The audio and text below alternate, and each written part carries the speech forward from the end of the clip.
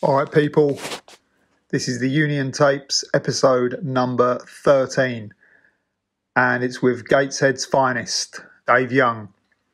In this episode, we talk about the usual kind of stuff, the early days of BMX in the north, working in a BMX shop in the real early days, seeing Mike Dominguez and Eddie Fiola at the first Kellogs when they came over in '84 and they visited Gateshead, early BFA days, how he developed a way of landing that most other people hadn't figured out yet back then. BMX beat, trekking up to Livingston to ride the first concrete skate park he'd seen, riding for Vincent, riding with Stephen Laidlaw and Pepi, and we cover a bit about Pepi, well-known figure from back then who sadly passed. The Ties of Worlds, whole shot contests rather, being featured in the legendary Freestyling magazine, getting stranded in Saudi Arabia with Terry Jenkins doing BMX shows, and a whole lot more. This is a real interesting one, and Dave covers everything and still rides. Enjoy it.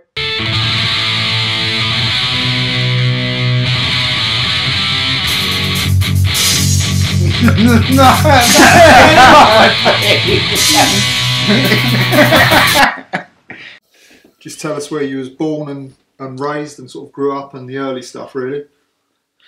So born and bred, born Geordie, Newcastle, born in Gateshead, which is just on the south side of the town. Grew up in a little place called Lowfell. Pretty much lived in the northeast all of my life, other than the times that I've travelled and did a bit of work overseas, riding bikes and stuff like that. So that's about it, yeah. Yeah. What was you into when you was growing up? Always riding bikes. Bikes, yeah. I mean, sort of first bike, 7-year-old, rally chipper. Dad got that for us. And what I remember, it wasn't stock. He obviously bought it second hand, maybe. Yeah. Did this like pretty cool flat custom gold All right. paint job on it, and that was my first bike. That's what I learned to ride a bike on. First one I crashed on, sprained the wrist, all of that. But it was like classic. Just obsessed with trying to jump it, wheelie it, that type of thing. Evil Knievel. Absolutely. Yeah. You know, what was it? Saturday World of Sport.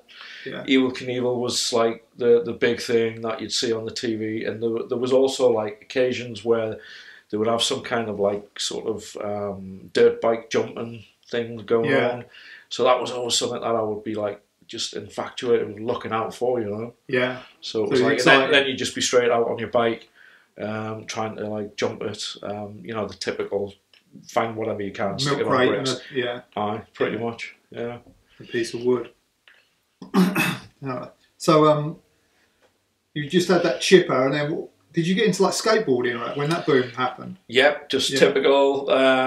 You know, had like the kind of fiberglass skateboard with a urethane wheels and all that. But there wasn't any skate parks, so I wasn't aware of any skate parks around by me.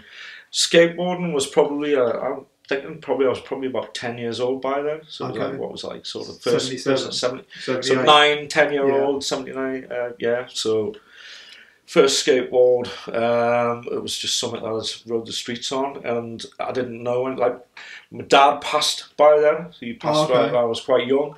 He died when I was like 8 years old. So the kind of bike thing was just like the bike that I had at that point. The skateboarding thing came along, and you know, like, I do know that there were ramps in parts of the northeast, but it wasn't anything that I could access. Or I was still too young to even be aware of it, really. You know, certainly nothing in the kind of local vicinity near me. So it was like skateboarding was just basic street skate, like going up and down hills and stuff like that. Yeah, pretty much. Yeah. Oh, nice. Yeah.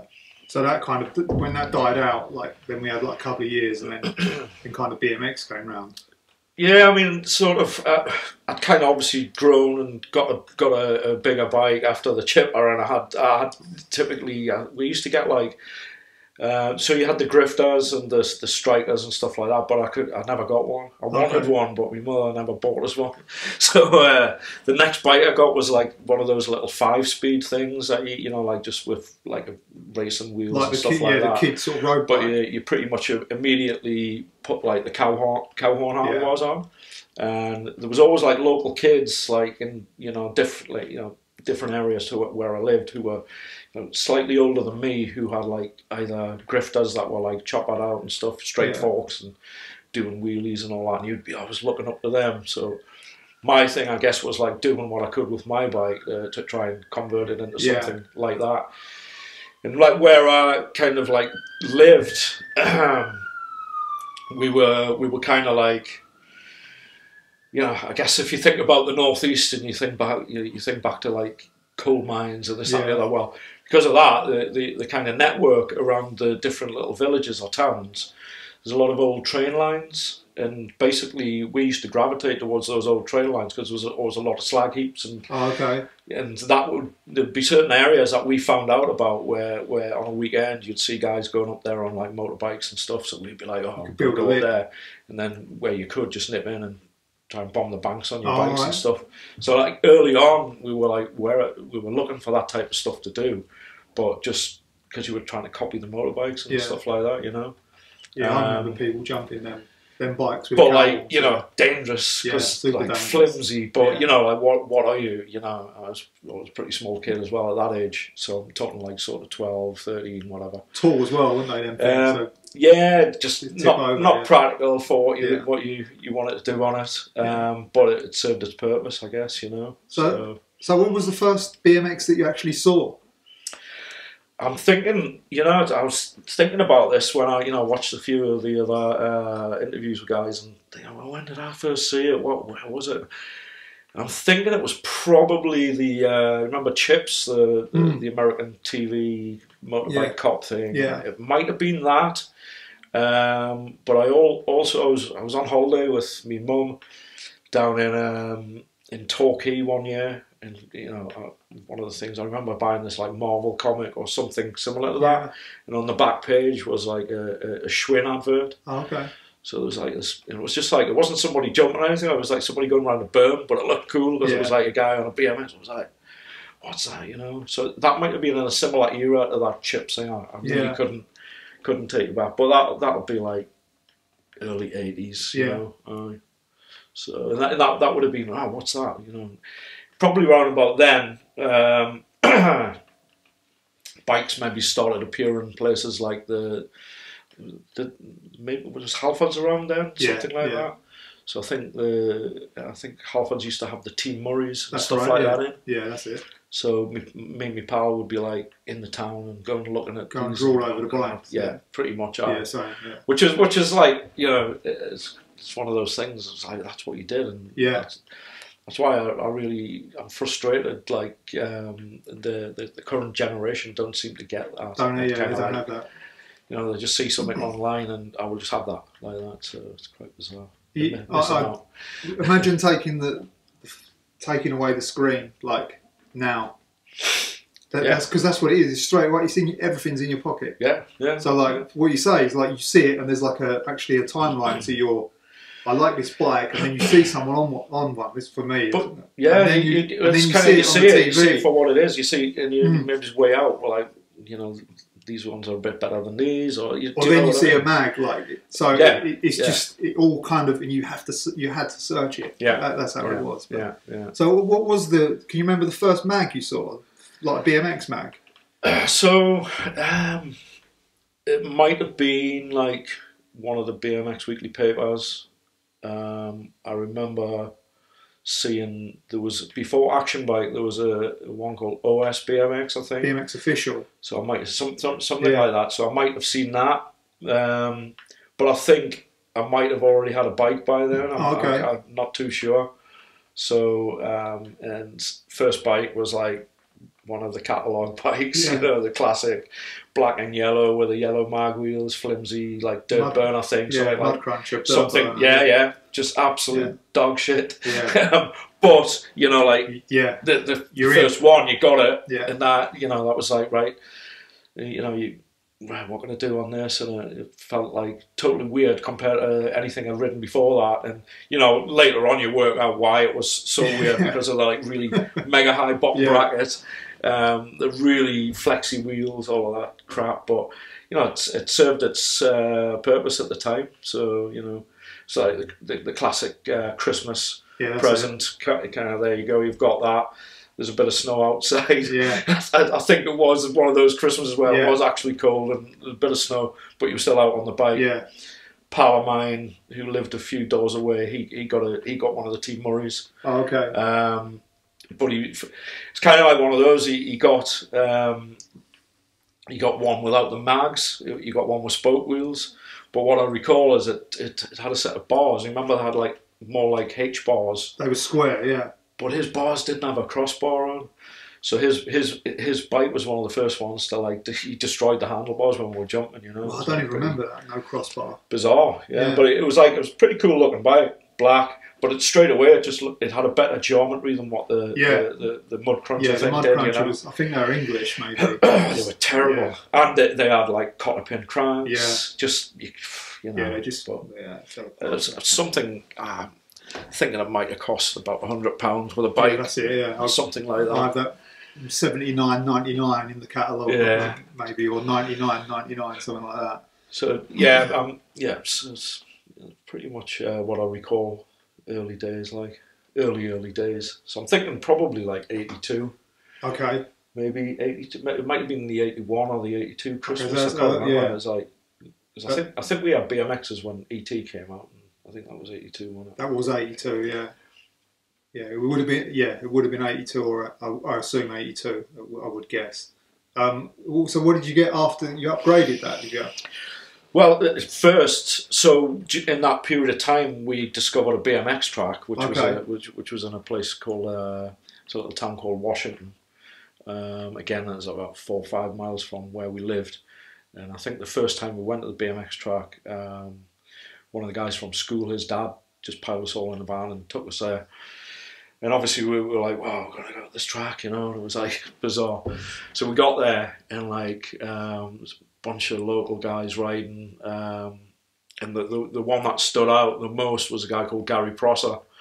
I was kind of like, he was the boy back in the day. He was certainly the rider in the northeast who had the attention, and he was on this, like, I think he was on a Super Goose at the time, and I remember seeing him, and he was doing flat tabletops, 360s, like look back. Oh, he was doing it all, yeah. This was back then, you know, and looking at him thinking, oh, bit of a big guy as well. And turns out, you know, he does a couple of laps, comes straight over to us and starts talking to us. Really nice guy. Just didn't give a shit that we were on really crap bikes, anything like that. And then we realised that just across the field from the track there was this garage, which was actually a BMX shop. Oh, okay. I think it was motorcycles, but it also had BMX bikes in. So like we were like straight over there, and that was the first place we saw like real proper bikes, you know, like everything. And that was like the start of it.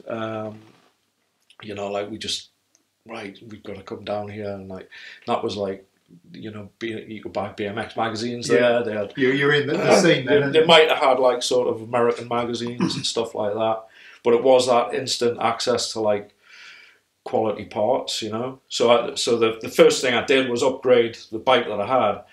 And I think the first thing I changed was the stem. I put a power stem on it. Okay. Would have saved up some money doing like little jobs and stuff like that. Saved a bit of money up, bought that, upgrade the stem. Next thing I bought was gold Shimano DX pedals. Oh, right. So I'm getting there, but the bike's still utterly crap. And then a little bit later on, just discovered another bike shop, which was further afield down near Sunderland. And we discovered this guy called Peter Dark, and he had his own bike shop. He was a few years older than us, but not like an old guy, but this guy that was like in touch with what was going on, and he used to knock out sort of like frames and stuff which were a little bit cheaper than the top end. So this thing that I got next was like I think it was made by something like Falcon or something like that. Yeah, it was probably front end was probably chrome moly and the back end was steel memories, but chrome. Yeah, and they looked like, I remember them. Kind of looked like a Kuwahara, like a KZ or something like that. And I got that. I got the frame, and I got a set of Tange like ARX forks. Okay, yeah. So straight on, it was like, oh coming together. Yeah. And then, like, for some reason, everybody was just totally all over the CW bars. Yeah. Remember those? Yeah, that was the crazy one. So that was the setup. And I think I can't remember, you know, set of spoke wheels, but I can't remember what.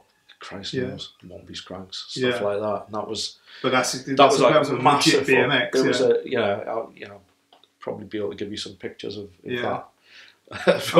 Gary Prosser, I recognise that name. Yeah, Gary was like a shit hot racer.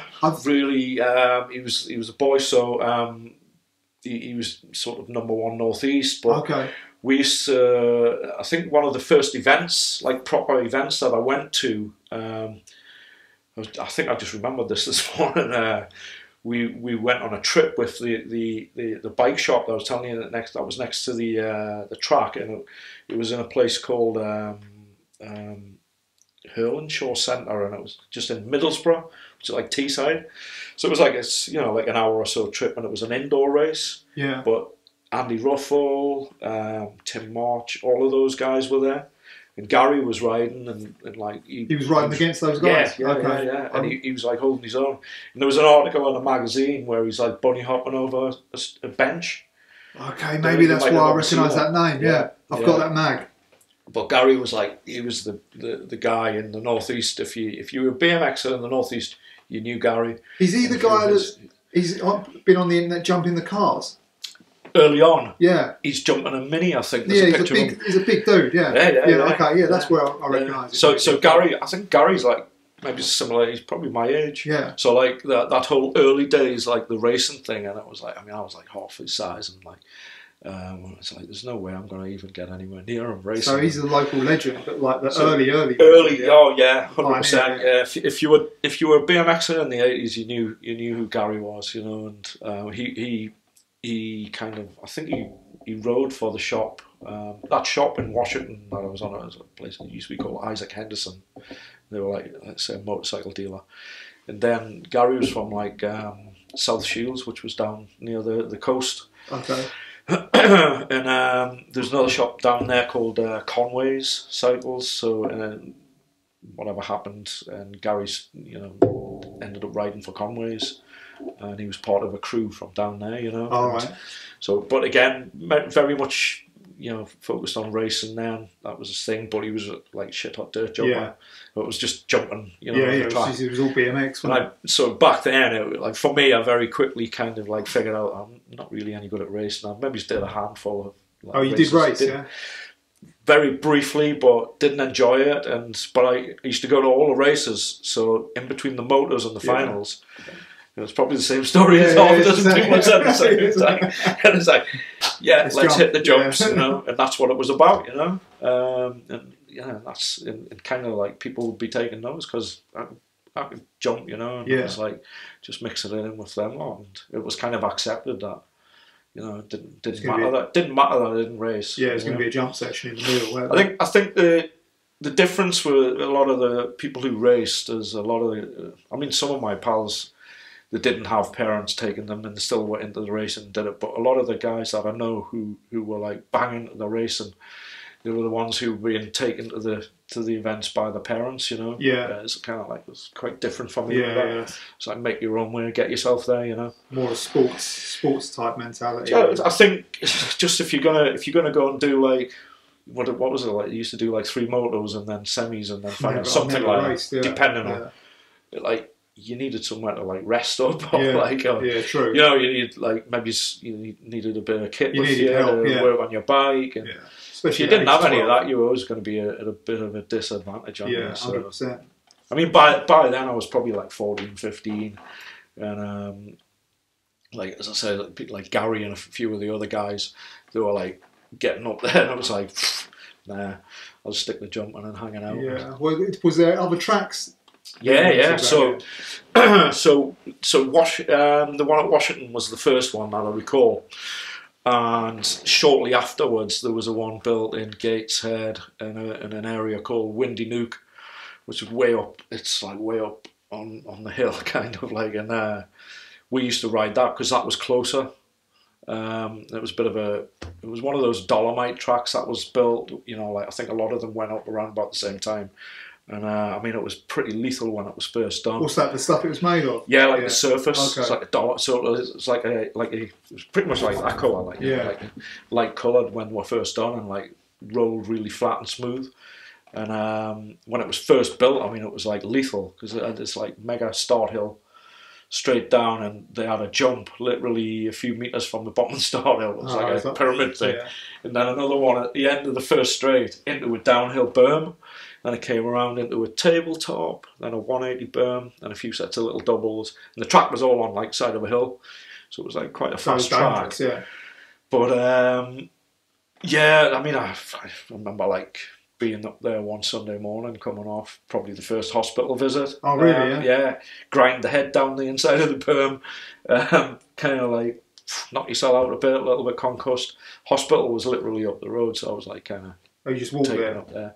I can't remember if somebody took us up there and that kind of thing. Just, but like you get stitches. About 15, something like that. A few butterflies in there. Okay. So it was like, but that was that kind of first kind of memorable thing. Yeah. At the track, you know. It was like that your first real digger as well, I guess. Not really, because I'd done myself in plenty of times. Just on when I was younger, on the shipper bike and stuff like that. It was kind of like it's part and parcel of riding bikes. You know, you get used to it. You know. So yeah, crash and burn. So who else was the local crew at this point in time? I think by that time we'd figured out sort of some of the local guys at the tracks. Like there was a guy that lived in Washington that I spent a lot of time with. A guy called Steve James, who was a shit hot racer. He was like one of the fast guys, and he had the cool. He was a couple of years older than me, I think. So he had like a little bit more. He was a bit more resourceful financially, you know. He had a bit of money, so he was able to have the bike. You know, he had a. I think the bike that I recall him having at that time was like a Talker, but it had like flight cranks on. You know, like really good sort of alloy rims. Just all the cool parts. Flight cranks back then was. Yeah, I mean, if you had flight cranks, you had the business, like you know. I think it was a few years before I got flight cranks and stuff like that. So, but yeah, so Steve James, and I had a lot of like pals who at that point in time, like pals who lived pretty local to us who were into riding as well. But we kind of like it was a bunch of us who lived in the same like group of streets. Like instantly were attracted to freestyle. Yeah. So we got one of the guys bought that you know the book, Horror's book. Yeah, book of freestyle. Yeah, and we got that, and we instantly like thought, oh, well, we can learn some of it. Well, you know, like thinking you've got a copy of it. So everybody's learned to write, like do rollbacks, and then it was like a case of doing 180s, like doing 180s into rollbacks, and you know, like the 540 out, that type of thing, 360, you know, like because it was just we'll give it a go. And that was back on the first bikes as well. I think that was probably back on the first bike that I had. That was early, that book, yeah. And so I think it was just because it was such a mission to get to the BMX track. It wasn't like just down the road. It was like up and over the hills and around and down and another area. Then it's all the way back, you know. And it was like, so a lot of these guys just wanted to ride. They just wanted to ride, yeah. So it was like, you know, just in the car box at the end of the road, that type of thing. Yeah. And so I guess the freestyle just mean, you know, the flatland freestyle was just like natural. And I think back as well, like probably the influence of some of the stuff in the BMX actions, like the American ones. Like I remember jumping off garage roofs and stuff like that, just to flat, you know. And it's like that, as far back as that is like pretty, you know, it's pretty mental, like, you know. Yeah. But, did you see Horror at the NEC when that was on TV? Just on the TV, just on the TV. We knew somehow we knew it was coming on the TV. Okay. So we did see that. Yeah, that seems to be like one of the things that people saw. I mean, it just blew everybody away because it was just like such a dialed, like routine. That, you know, the stuff that he was doing was just like whoa. Yeah. And I think it was still really early. And you know, people were just getting VCRs and stuff, you know, in their homes. Yeah. Thinking back, so it wasn't like you could get a tape of some American riding. Or it was really unusual to see any footage of any of the early skate parks. You know, stuff that was rare to know that it was coming on TV, or wasn't like, oh, your pal gave you a tape, because the stuff wasn't there. You didn't see it. So I remember the old, I think it's Tinker Jerez in the skate park with the motorbikes. I think that was what I saw first, and then Haro at NEC, I think, was the first time that most people had seen a quarter. Yeah. No one had seen a quarter pipe actually in use, other than in a magazine. So that kind of set people. So pretty shortly after that, I think maybe the following year, they had the Kellogs series. Yeah. So like 84. Yeah, that's it. So and that was one of those things that went around the country. One of the rounds was in Gateshead. Okay. So it was in a place called Wickham Thorns track. So they built a track specifically sort of for that event, and they built that particular track where they ran it in both directions. All right.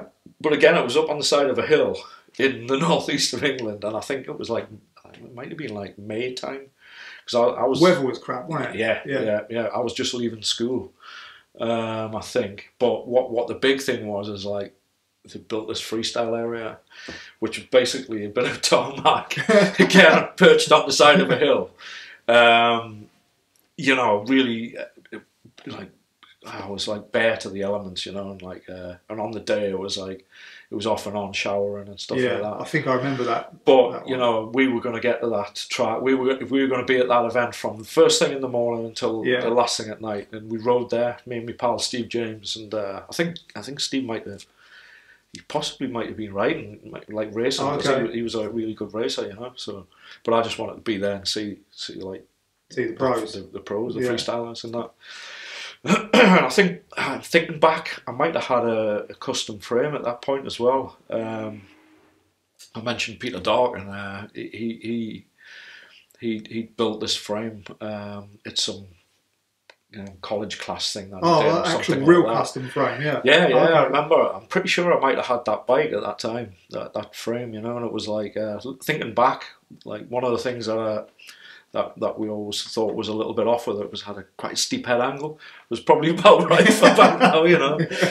But I always recall like just being there, and it was obviously the whole of the area was circle. Everybody was there. Lots of my pals were there, and then all the pros were there all of a sudden, and like some of the British guys as well, who were like all a bit like, you know, like, okay, but they weren't really mixing. But the person that actually spoke and socialised with everybody was Fiola. Oh, okay. And I was like, oh, can I get a go on the ramps and that? He was like, yeah, come on, you know. And like a couple of the other guys that were on the tour were like, oh, who's this dude, you know? I was like, had you ridden a quarter pipe before then? I might have. Maybe. Again, the eras, it's difficult to place. Because there wasn't a lot around. Yeah. I'm thinking one of the shops in South Shields may have had a quarter pipe, like something 5 foot wide, 6 foot tall, that, you know, wood. Yeah. So I think maybe I'd maybe done that a little bit, but and then I think by then we would have been riding the exhibition cobbled underpass, which was the big vert walls. So that was. So which was where we kind of like learned to do like a 180 on a bank, you know, like that's, you know, like an aerial, you know. What was the crew like when you used to ride there? Was there a big amount of BMX guys there? Bunch of us used to go there and ride it from different parts of like the northeast. People used to travel to go there, yeah. Oh, have you seen so-and-so? He's getting 2 bricks from the top, you know. It's like you talking about the marks on the meanwhile wall. Yeah. There's marks, there's stuff. Oh, is there? Yeah. I think they might still be there as well. Amazing. So it's like it's the same thing. But like, you know, that because of where that is, that those cobble banks, it's literally the exhibition skate park's like there. It's on the same bit of land almost, you know. Yeah. And so there's a bit, you know, there's more modern videos of like Kieran, like sort of doing flips out of the end of the cobbles and stuff like that. You'd be able to see that stuff on the internet, I'm sure. But it's bizarre. So was that in Gateshead then? That's at Newcastle. Newcastle. Yeah. Okay. I think going back in time, you know, in terms of like that first year, one of the places that we gravitated to, we knew about this underpass in Gateshead. It was called the Five Bridges. and it's basically like a walkway on the middle of a roundabout, and we knew that under there was this 45-degree bank, which basically just the pavement comes through, and then it's fenced, railed, and then there's this bank goes down a flat, and that's all covered over like by the flyover that goes into the city, into Newcastle. And I remember that I think it might have been that first Christmas, me and my pal, who were like frustrated not being able to ride because it was wet. We thought, we could ride down to Gateshead and like go under the underpass, and there's actually the bank that you can go and carve around. So we were probably doing that in like, what was that, like 82 or something? Yeah. And I always recall there was a guy who used to turn up all the time, and he was like this this original sort of skater dude who was much older than us, but he had all the like proper gear. Yeah. And he was doing like layback sort of like slides on the bank and stuff like that. I was like, oh, who the fuck's this guy? It's like quite bizarre. But rare to be skating at that point in time as well. Yeah, well, yeah, it's like 80s, and he was just one of the ones that kept on doing it. So yeah, so in terms of like that actual having a go on the actual ramps, it was a big thing. And then actually to see like Dominguez, Fiola, Horo was knocking around there. Bob Morales was there. I think out the English guys, Jenkins, Terry, who's still a good pal. Yeah. Andy Irwin. Yeah. I think Craig was riding. No, Craig wasn't in the first one. Chris Young was in the first one. Right, or was it not Craig? No, Billy Stupple, he was in the first one. Yeah, right. All right. Glyn Lewis. There you go. I can't think of who else. Mason, that's it, yeah. So, what was that? Did you watch that event? Like, how did they run? Yeah, well, I was there. How did they run that freestyle contest? Like, I honestly can't remember because I can't figure out how they did it. Like, just clicky. It was. Well, it just didn't. I don't know. It wasn't inviting. Not really, and I've got a pile of photographs in the house from that, which I actually don't know how I have them because I didn't take them. Oh, okay. At some point over the years, somebody's went, "Oh, there's a pile of photographs," and they're of that event. I'll scan some and send you some down. So. But Fiola was cool though, yeah. Yeah, just approachable. The American guys were there.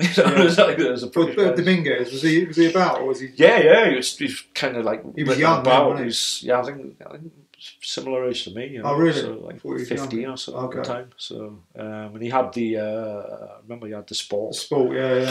So he was riding that, but he was also riding. I think he was riding Horo's Master as well. Or it might have been his. I don't know. Yeah, that's right. Because there's pictures. Because I think they had to do flatland as well. Yeah, it was like that's it. Yeah, kind of like a bit bizarre. But I think they weren't back hopping through the cones in that one, were they? No, I don't think so. They did that in one of them, yeah. That's bizarre. Yeah, but that freestyle area looked too small in almost all of those events. Yeah, I mean, that one in particular in Wickham it was ridiculously small. I mean, I'm surprised they even bothered. Yeah, I'm surprised they didn't turn up and go like, can't really do anything on the side of here, but but yeah, they made a go of it. Weren't the one where they did the high air, was it? No, I don't think so. Okay, I'll dig that out. I'm going to look for that one now. So was Pepi around at this point? I hadn't met Pepi at that point. No. So I mean, this is like 84. Yeah, it's early. Well, kind of early 84. It's May, isn't it? He was definitely he was right, but he wasn't over in sort of Newcastle or anything. It was sort of like I think. So that would have been before the summer. That would have been, I think it was like May time. So I was like just getting ready to finish school and stuff. Yeah. And then through that summer, just through the little, I think we had like the little BMX club by then, like the little freestyle club. And was basically we got this community hall where we had one ramp. I think it was the ramp that was at the bike shop in South Shields. They just gave us that, so that was brought up on a trailer or something like that, and we stuck it in this little hole one night a week, and that was okay. That was what we, that's what we had to ride, and that was the focus, yeah. Doing that. So that was over that 84 summer, and during that period of time, because of the club, we started doing little demos, like at other youth clubs and stuff like that. All right. And I think that's how that would have been.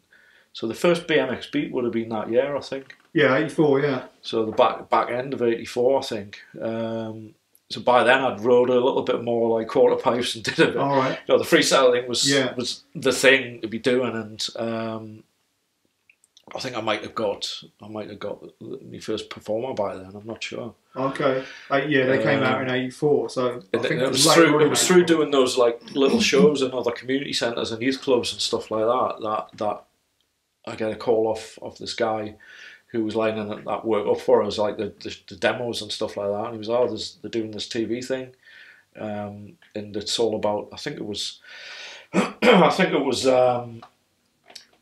all about regional TV stations. Okay. So it was Border Television in Carlisle, and obviously in my local area it was Tyne Tees Television. So they needed 2 representatives for each, and I think that's how it was done. Right, makes sense, yeah.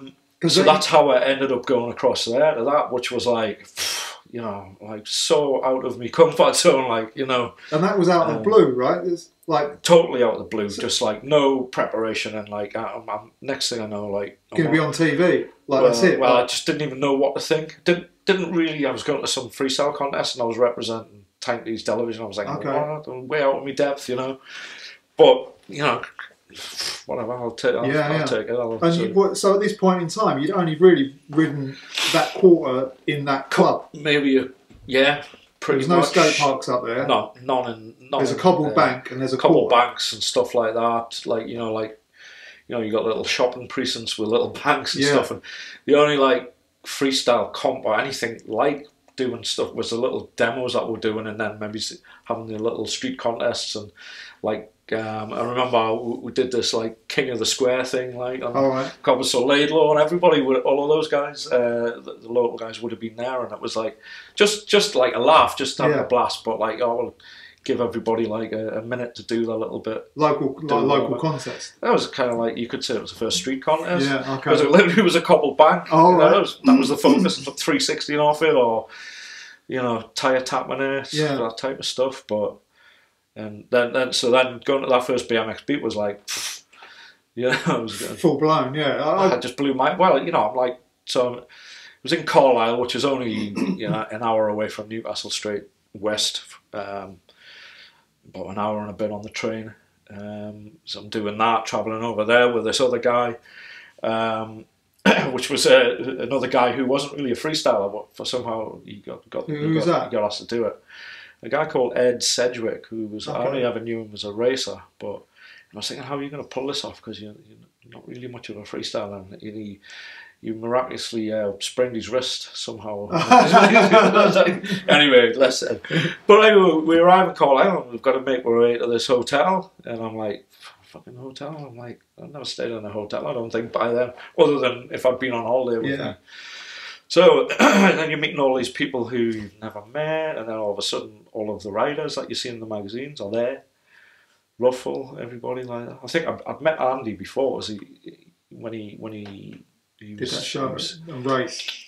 Well, but they used to come around like different parts. Well, they used to tour the UK and do like little teaching things at the tracks and that. Was it the Ford thing? Was that? Nah, it could have been. Yeah. Could have been, but it was when he like rode for Mongoose. Yeah, Amico, Mongoose, whatever. So I kind of like met him before, but you know, he didn't know me or nothing like that. It was like, but yeah, it was that was just like in at the deep end, crack on, and then it was like you're actually gonna have to go and do like a contest together as well, and that was bizarre as well. It was like, you know, riding the ramp, and the ramp looked terrible. How bad was that ramp? Yeah, it was bad. It looked. But it was like, I mean, it might not have even been 5 foot wide. Yeah. You know, and you just think how dangerous, but it's what there was at the time. You know what I mean? It's like everybody just got on with it, and that's probably when I first met Pepi. Really, you know. Oh yeah, because he was from Carlisle. Right? Yeah, and he by then he was like he'd been doing so much stuff, like he'd been doing a lot of shows. I think he'd done contests around the UK, and maybe he's been in some of the magazines by then, or got some attention anyway. Yeah. Because he stood out from an early yeah, definitely. Yeah. And in Carlisle, he was like, everybody knew Pepi. Yeah. You know? Like, whether you went into BMX or not, you knew him, because I think they always did a lot of local TV stuff, you know. Yeah. So he was a charismatic guy, wasn't he? So he had such a strong personality and likable guy, lovely guy. You know? So was BMX Beat was before the Nationals that you went to? Yeah. That was the first one. Wow. Yeah, so that was, and I can't even remember how badly I rode in that, like, but it was daunting, you know. It was because you had this. It was outdoors. It was like that's it. Yeah. They had this big sort of like stand with loads of people that they shipped in, like, and obviously telling them when to cheer and try. I was like, God, nightmare. It's kind of like bizarre, and it just seems so cheesy now, but I guess for the time it was like, you know, acceptable. Like, Didn't know. I was really young then, so I don't even know what about it. But yeah, definitely. I mean, it's the type of thing that I would have put on the TV and watched it. Yeah. I don't know, you know. Of course I would have. Yeah. Do you know what I mean? It's like the Kellogs thing was such a big, like the little feature on. So the NEC thing was a race, wasn't it? Yeah. But just had the freestyle demo in the middle of the part of it. So. I've seen footage recently of other people riding that freestyle area. So I don't know whether that was a demo or they had a little event there or what. But there's like, I think Andy Preston's doing some stuff there and some other guides, and I've never seen that before. I only see that recently. Where was that at? I think. Oh, it was not Andy Preston, Mike Pardon. They used to do this little TV. Yeah, it was when Bob Haro did that demo. It was in that. Oh, really? In that area there, but that was. I'm sure it was Andy Preston, and it was before. I think he was even sponsored. It looked like it was before he was sponsored. Anyway. Yeah. He was on a quad angle still. But the Kellogs. To me, looking at the Kellogs now on BMX Beat, the Kellogs definitely look better, even though it both had its own issues. Yeah. The Kellogs seemed more like the thing, you know. I think, maybe just it had a little bit more structure in that. It had the racing element to it, so whatever structure had already existed, maybe I don't know. Yeah. Both seem to suffer with not giving enough space to people, though. Yeah. Well, thinking about it, they're generally organised by people who didn't ride bikes. Yeah. So it's one of them. That's how it goes. Figure it out. It's like kind of. So then, how did you end up starting to go to nationals then? So, again, just connected to the fact that we had that little club thing going, and it came down to like a couple of the lads that rode, a couple of brothers called Lee and Nicky Smith. Their parents, pretty much, it was down to them really. Like they were like, right, we're going to get a van and just shove everybody in it and take you down. There's so obviously they would have been in touch. I think they were originally into the local racing BMX club. And I think the lads, Lee and Nicky, like again, just drifted towards the freestyle. Yeah. So hence us getting the kind of the community hall and putting the ramp in, and just going from there really. And they were more interested in that. So Willie and Jill Smith, who were the parents, decided they would take their sons and half of the northeast in a minibus. How many people were in that van? Do you think again? And I guess probably way over the recommended limit. It was just a flat, like a van with no seats. I remember a bunch of different vans. Pile them in. Lots of different ones. Pile them in, throw the bikes in. Yeah. But yeah, so we found out that there's going to be a series, and we're going to go to the first ones in Nottingham. So we did that, and a bunch of the lads, a lot of the local lads, all did well. That just getting stuck into it and riding. And I'd had that little bit of kind of like, I guess, experience at the BMX Beat the year before. So I was pulling it together a bit more then, and I had like decent bikes by then. And I entered 16 plus expert and won that. I think at the time there wasn't a pro class, it was a master class or whatever it was above. So that was like a bunch of the names, like Simon Keffert springs to mind. I remember the Nottingham one because I remember him boosting out of the quarter pipe and doing this huge foot plant on the wall. Seen a picture of it, yeah. which was just like, what the? Yeah. You know, that was like one of those moments where you just go, what? Yeah, what's happening here? Yeah, out of the box. I can't remember. Yeah, Pepi would have been riding in that class. I would have thought by then, and by then he would have been a pal. Like, you know, he kind of like started coming over to Newcastle, or we would go over to Carlisle. Yeah, so that was the first. I didn't realise that Carlisle was so far from where you was. I thought it was closer. Yeah. Yeah, it's like I think it's about 60 or 70 miles. Pretty far. So yeah, it's not a ride. Yeah. Yeah, 100%. Unless it's got an engine, like, you know. But yeah. Very good. Yeah, no, I didn't. I assumed like that you guys lived like 5 miles away from each other. No, it was a bit of a distance, you know. So it was like, one of the things that I did in Newcastle, they used to have this 2 weeks of the year in the summer on this bit of land just outside of the city called the Town Moor. They used to have this like exhibition event, and a couple of years on the road, and this is really close to where the exhibition skate park is, and the cobble bank and all that. So up in the sort of park area there, they did this big sort of huge event where you'd have like, I don't know, like the white helmets and those motorcycle display teams. Oh yeah. And circus type things and all of that. So like this year, like the guy that was getting us to do all the demos around the youth clubs, and I was, he's fancy doing the summer exhibition, So I think that's when me and Pepi and Stephen McIntosh started coming over. So they came over and did the shows with us for the week or two, and like that's when we sort of like gelled that's a when bit you really more. bonded, yeah. And that was like early freestyle days, and I just starting to like make friendships with people from outside of the area. Yeah. Where was Mackie from? He was Carlisle as well. Okay.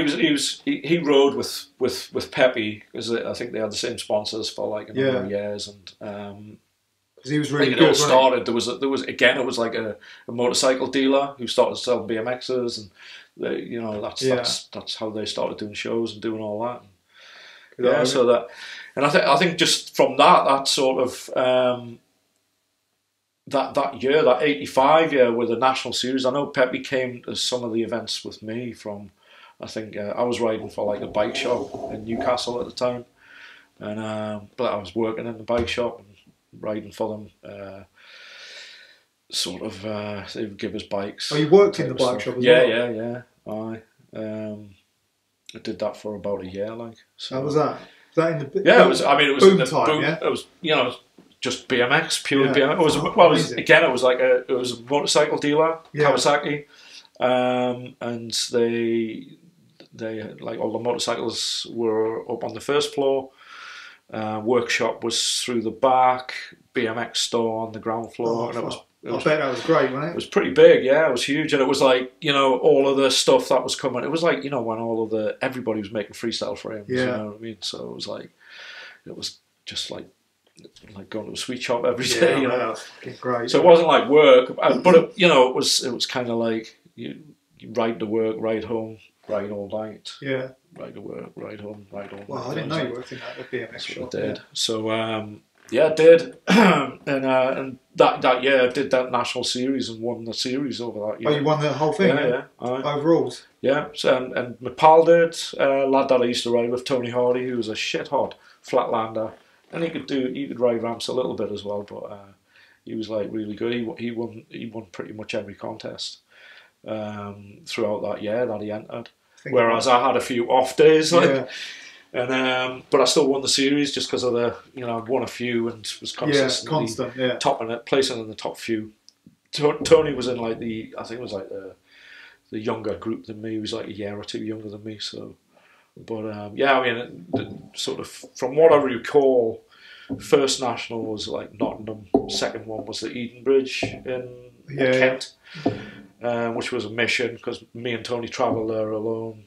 Came down on the train. I was like dead. I was like, and just blown away by the whole like sort of like too far from home. Yeah. Tired. Overwhelmed. Overwhelmed, yeah, and because I remember arriving and like so many riders that I'd never seen or met, and I can't remember if I placed anywhere or not, but I know Tony won. Did he? Yeah. Whoa, class. So that was buzzing to go back home like with that success, you know. And, third one might have been somewhere like Leeds. I remember travelling down. Pepi came down with me and the guy that used to manage the bike shop. And then after that, I can't remember the rest of the year. You know? And that was whole shot. Was it? So whole shot. Whole shot was that? There was a first whole shot was 84. I was there, but I think I was just there watching maybe. Okay, I was going to ask you about that. Yeah. So that was the one that Craig won. Yeah. Yeah, I can't recall whether I rode or not. Really, it's just it's too long. Yeah, it's a while back. So. Did Pepi and Mackie must have had their own ramps? Surely? Yeah. Okay. So I think just it was like Pepi. They had access to the ramp, which the shop that they were riding for, and there was some kind of hookup with Amico at the time as well. So they had something a shop like thing. Something like that, something similar. Yeah, but again, like Carlisle didn't have any skate parks or nothing like same as Newcastle. It was like. Yeah. So like, Pepi was ahead of his game, man. Yeah, 100%. Like, considering, he wasn't local or close to any parks or anything like that. So yeah, it was interesting stuff. Yeah, Pepi. Well, would I love to hear that story? You know what I mean? Like, fuck. So your GT, you wasn't actually on GT. No. It was just through the shop. So. Quite funny. So I liked the GT. I got on with it, like riding wise, and it's like you always looked. I mean, when the Performer came out, it was like that looked like the business, you know. Yeah. And I think I was kind of. It was always do you like Dominguez or Fiola? It was like. Well, they're both amazing, you know. I was like, and I remember the shop. What opened my eyes to it all was. Again, talking about the early VCR, everybody's got a VCR, and I remember getting a copy of VHS tape in the shop, and it was a copy of the AFA King of the Skate Parks from Pipeline. Yeah. So that came in the shop, and I was, can I take this home? I was like, took it home that night, put it on. It was like, whoa, just unbelievable. Yeah, you know, it was like, it was like Mecca, wasn't it? Yeah. You know, BMX Mecca. Yeah. The sun shining. They're in this unreal pipeline skate park, and then the riding's just something else because you're seeing it properly for the first time.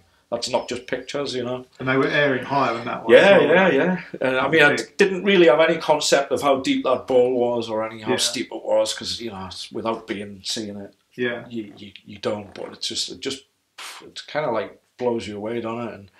And I think you just get.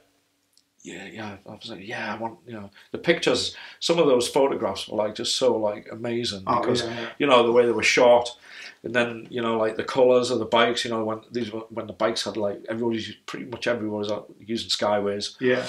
And then like you know white Skyways or white tyres, something like that. That's like on a blue sky, like you know, bright concrete, unreal. You know, and it's like I want that bike. So that was probably the main reason why I went towards the GT rather than the Horo, you know, it just was like that, and the style, and did that, and I remember that first year of riding again. I got a phone call one day, and it was like, got a call off this guy called Andy Preston, and he's doing a show tonight up in this town called this place called Ashington, which is like north of Newcastle, about 15-20 miles north of Newcastle. Tiny little town, you know. It's like a bizarre place to be doing a BMX show, and I was just sent there one night, it was midweek night, something like a Wednesday or Thursday night, and you need somebody to do a demo with him. Are you up for it? You get 50 quid or something like that. I was like, yeah. So that was one of the first like what felt like an established demo thing. That was again in '84, and it felt like, you know, I was like part of like I think Andy might have been riding for GT or the UK equivalent GT, who I was distributing that at the time. Okay. So it was like supporting him. It was like that, and he was pretty cool with that. And was he cool at the time? Yeah. He seemed cool. Yeah, he's a really nice guy, Andy. And obviously, I was a little bit like, yeah, he's on TV and stuff like that, you know what I mean? So that might have been before the first BMX beat, you know. okay, Maybe, I'm not sure. But yeah, I'm just trying to like put things in place. Yeah. You know, like at the time there was. There's so much happened in 1 year. Like, oh, it's just in '84. It's just really like 84 and 85. It's just yeah. like we must have travelled to so many places and been, you know, like met so many new people, and you know, it was just an explosion. Like, totally. It's really difficult to like remember everything. There was a there was a half pipe in Newcastle popped up that we found out about. There was a bunch of older guys who were at university, and on one of the campuses just outside of the city, kind of like a few mile. This is like 12 miles from where I live, which like when you've got a BMX, it's like a mission. Yeah, like, it is a mission. Yeah. And the infrastructure of the rail network it's nothing like London. You know, it's like you can go to here, but you can't get across there. It's like you've got to ride places if you want to get anywhere. So we found out about this half pipe anyway. And of course we had to go and ride it, and we had to sneak in to ride it. So it was like on some college grounds in like a tennis court. But the guys were all skaters, vert skaters, you know, and they were like BMXers. Yeah. So it was a case of sneaking up there, watching them session, and then like letting them go off and sneaking on and having a bit of session. So you'd spend like an hour and a half or whatever it took to ride there, you know, like on a mitt, like then sit around for a bit or like go somewhere while they sessioned and they would leave, then we'd go and ride it for maybe like be lucky to get an hour on it, if that. But that was kind of like the kind of, for me, that was it. I was like, half pipe, you know. Oh, like, you realised that early. I think I very quickly learned, you know, that you needed to plan properly. Yeah, that was. I think that had a lot to do with my style, you know. Okay, I was going to ask you about that later on. Because if you're pancaking on a half pipe, you're not getting out the other side. So it was like, it was that. That was the kind of like thing that brought that style on, I think, and just always stuck in terms of like nosing it in. Was those skaters, were they known skaters or? None to me. No, the tragedy with that one was that the ramp only lasted about a year or something because there was one of those mega windstorms, you know, like, and it blew the thing over. And what happened immediately after that was they claimed that somebody's been here and ripped it all up and tried to make little jumps. It was probably that Dave Young guy. Oh, really? Yeah. So I all of a sudden got tarred with this brush that I just demolished this ramp. Up that you like riding. Like, yeah, that I ride like sort of 10, 12 miles to get to in the session. Absolutely loved doing it and destroyed it. No. So that was like a rumour that was there that went around for a bit. And that ramp never, I don't think it ever got repaired or rebuilt. I don't know why that was. I don't know what happened with that. So. And that's where you learned how to basically like. Yeah, I think that's where I first start getting that style of like coming in, and but it was probably also because I was trying to mimic and copy what I saw on that King of the Skate Parks. Okay. You know when they're airing in that pipeline ball, they're all coming in like, you know. I would say that. Well, I only saw you ride probably from '87 on, but like from that, like if you look at them videos now of those old contests, most people just, and it's only natural, they just want to do a trick and they just huck into the air and do the trick, like, and then just like land in the middle of the ramp, really. But if you watch you're landing like how people land now, or have done for quite a while now, but like you land right steep at the top. Yeah. And I always wondered, like, how is this so much different to the rest of the guys who are just like, wow. What felt, you know, like when you want to learn, when I was thinking, right, I want to learn to do that, I want to try to do that, I want to do it what I thought was doing it right. So you got it off of that AFA tape. I think just mimicking. But you almost took it to the next level of landing, really. By that time. It always felt like unless you landed smooth, it was a shit air. Yeah. That's as crazy as it sounds. No, it makes perfect sense. I just think it then became my style. Like, you know, there's a few people sent us some pretty insane pictures. since the internet became a thing, it was obviously. And I've got a couple of pretty mental ones where like I'm literally like still pretty high. I obviously just got to that peak and then just coming in, and it's like, oh, you know, they were pretty sketchy. Like, but it is what it is. I think the first person that I remember really pointed out was Jerry. I remember Jerry coming up as one national. He was like, I love the style. I was like, really taken, because at the time I was like recognising Jerry's style and his writing. And I think he was kind of saying like he was trying to bone it in, like trying to nose it in a bit, like, you know, it's like, because you know Jerry at one point was really rough.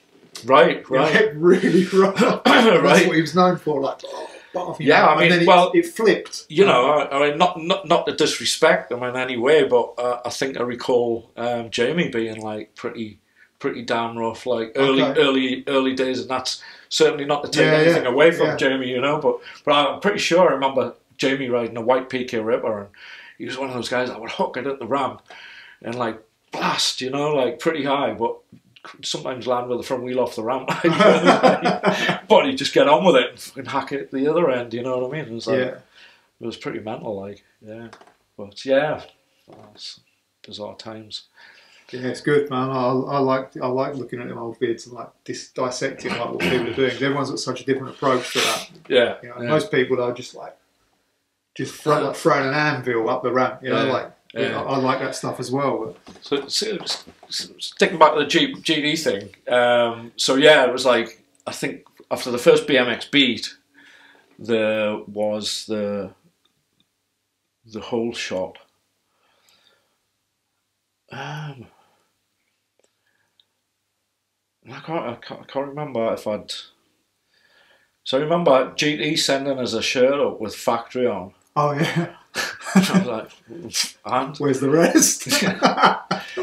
So yeah, I think at the time I was like, fuck it, I'll wear it, and that might have been at the whole shot that I won. But I'm thinking that's 85. That's 85 by then, and but the other big thing that happened for us that year was that GT World Tour, and Fiola and Dave Breed came to Newcastle, and they came to the shop, and they did like a signing in the shop, so it was fucking great. And we did me and my pal did the warm-up show for them in the leisure centre, and then they did the World Tour thing. So that was like another big thing, GT, you know, which felt cool. But I never rode for GT. I never even had any talks with, you know, like anybody that you know, it was like you didn't even UK know, distro. I didn't know who it was. And as I say, that shirt appeared one day, and I think that was shortly after the BMX beat and something like that. The rest. Oh, wow, that's a weird thing to do. So the second hole shot would have been that must have been 85 then. So I would have done the series and won it. So maybe he's done the second BMX beat by then. And whole shot, because whole shot was always in December. Wasn't so that might be that picture that you showed us before. Like, that was the second BMX. So for some reason I felt why am I wearing all GD gear? Just thought it was cool, and I probably just had the shop name on the back of the shirt.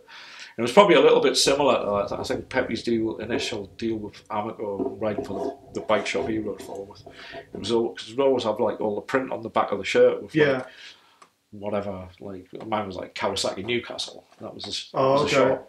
It's like anybody's really going to pay any attention to. We always thought I did, but I was like, I assumed that you was riding for GT just because of the overall look and the bike and everything. Yeah. I think it was just because you wanted the bike to look as cool as what you saw the pictures and you know, the mags, because they always looked like, you know, the business, like, you know. Yeah. So did they change the quarter for the second BMX beat, or was it the same one? I'm pretty sure they changed it. It all looked pretty. Yeah, because it was outside as well, wasn't it? Yeah. So I'm pretty sure it wasn't the same ramp, but it was a wider one. It might have been one of the early Vincent ramps. I'm not sure. Maybe, I'm not sure. So I think Paul would have been riding in the speed, on one of those early Vincents. You know, with the the awful, massive platform on them. Yeah, and the bars as well were the same. They had they had a big. They had rock bars. Oh no, rock bars was after with a square fit, weren't they? Yeah. But they had the platform on with like points on or something. Yeah, lethal. Yeah, I mean, like, you know. Just. So did you notice much of a divide between the north and south BMX? I just think, I mean, the big thing, the obvious thing, is just like the difference in facilities initially. I think that was it was way more evident with the freestyle scene as opposed to the racing, because there was always a big, strong racing cohort in the northeast. You know, like so Gary Prosser, one of my best pals, Andy Lincoln, who's still a good pal now. He was a really good racer, and there was always that like national and regional circuit with the racing, so that was always there and quite well established in the northeast. Whereas freestyle was really just us. We were just starting. You was the seeds, so to speak. And so that's what was different when we would come away to like any events, and just people seemed to be a little bit further progressed. Yeah. And again, the obvious thing is, of course, the mags were based further south. Yeah. I think the original like freestyle BMX, it wasn't south. It was like Morecambe, so across northwest. So yeah, I think they were based there. So that I think the only cover shot that I got in a magazine was at Morecambe. Was that on a Vincent? Yeah. I remember it. Yeah, I think I've got it. It was like I don't know. I don't even know if it was a national. It might have been a North Regional or something like that. And me and Pepi were there doing shows. We didn't compete. Oh, all right. Because there wasn't. I don't know. I wouldn't have been pro by then. Maybe it's Master and Pro. I don't know.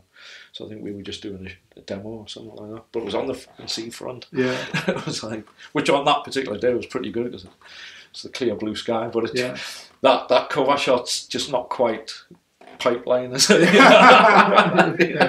True. So did you used to look at like the pictures of Rom and stuff, and just think there were skate parks everywhere down here, or what was that like? I remember the first time I saw Rom was that I'm aware of was in that early action bike magazine.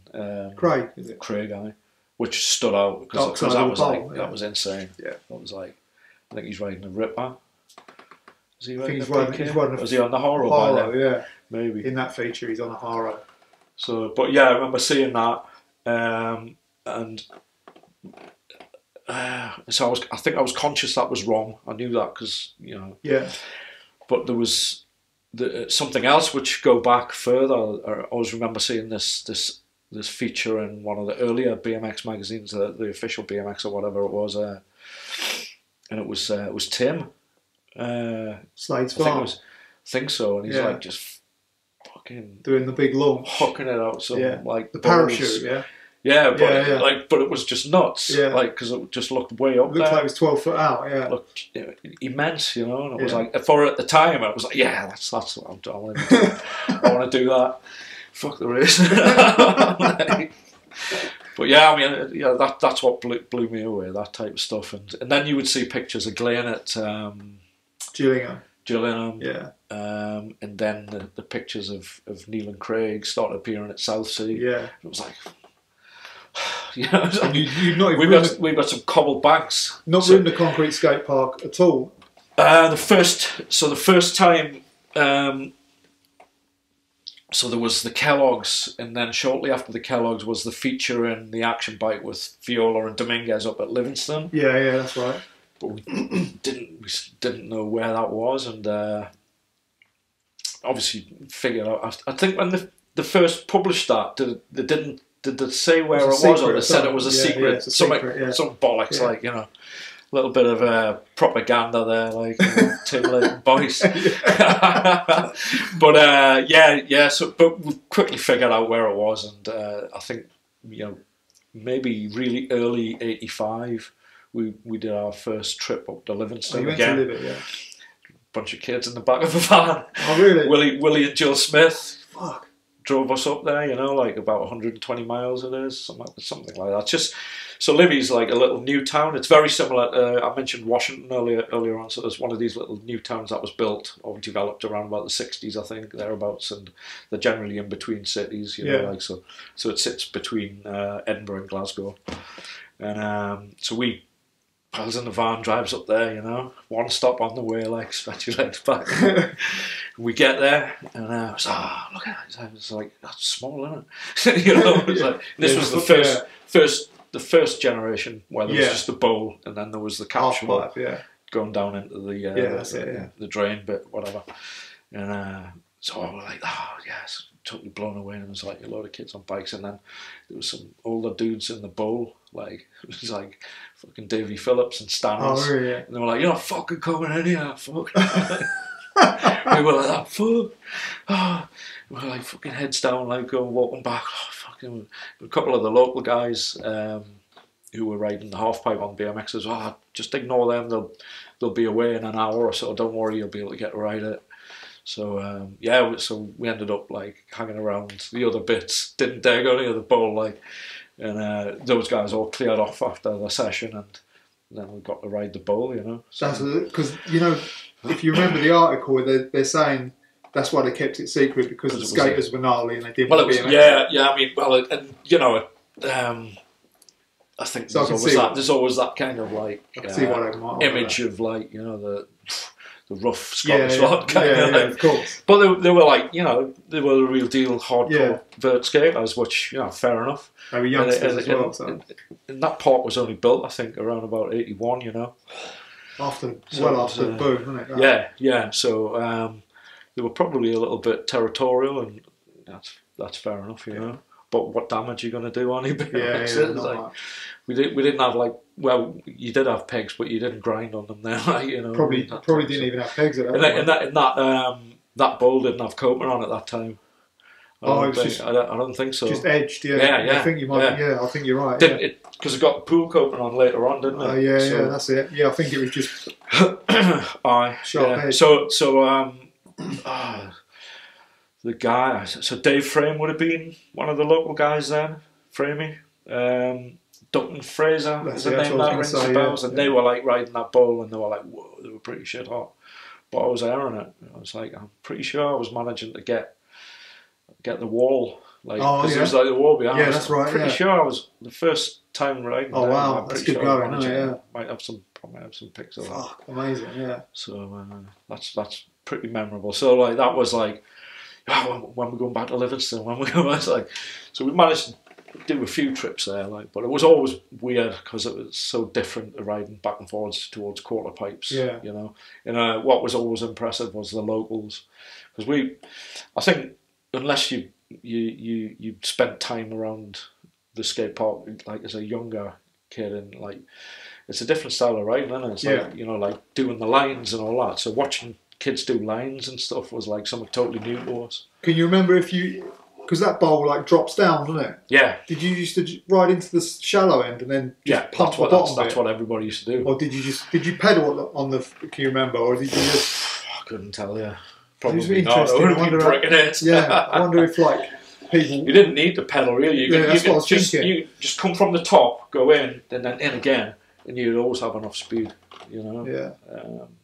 From what I recall, but everybody was like, we always used to think how steep it was, and like, so loads of bird. It's only just touches bird. Yeah. So, but and the thing what you realise with the concrete is that at least it's consistent. Yeah. Like when you were riding wooden ramps, like no matter how well they're built, they'll flex or they'll move occasionally, or, you know, like there's always that time that you just miss. Whereas the concrete, you can just and I think that's why some of those guys struggled at the nationals and that, because like the quarter pipes were always like so rickety and shaky, and like it's not, they were used to riding a solid concrete bowl. Yeah. And it was like a little bit later on that frame he got like really shit hot. Yeah. But the ramps had got a little bit better by then. Yeah, true. Well. Yeah. So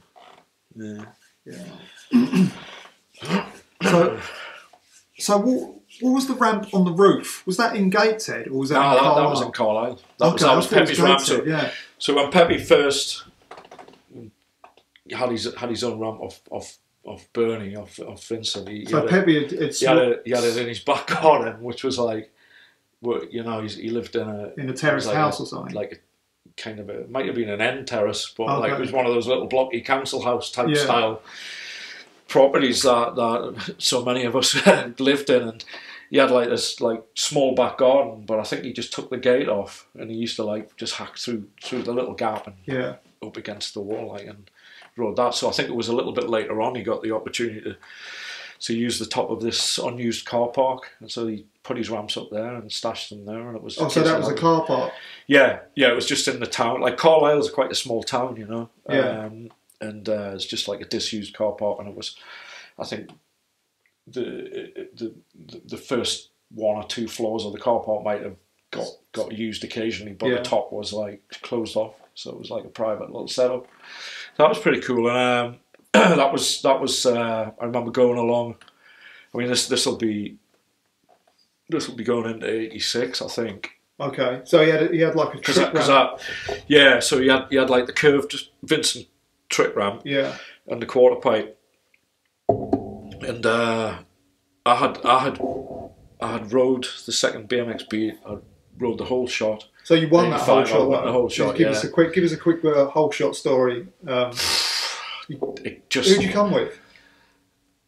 Probably the bus load or in the van, mini bus load again, like, you know, that the typical crew, kind of crew, locals. Like the freestyle, probably. So Laidlaw was already one of your riding buddies.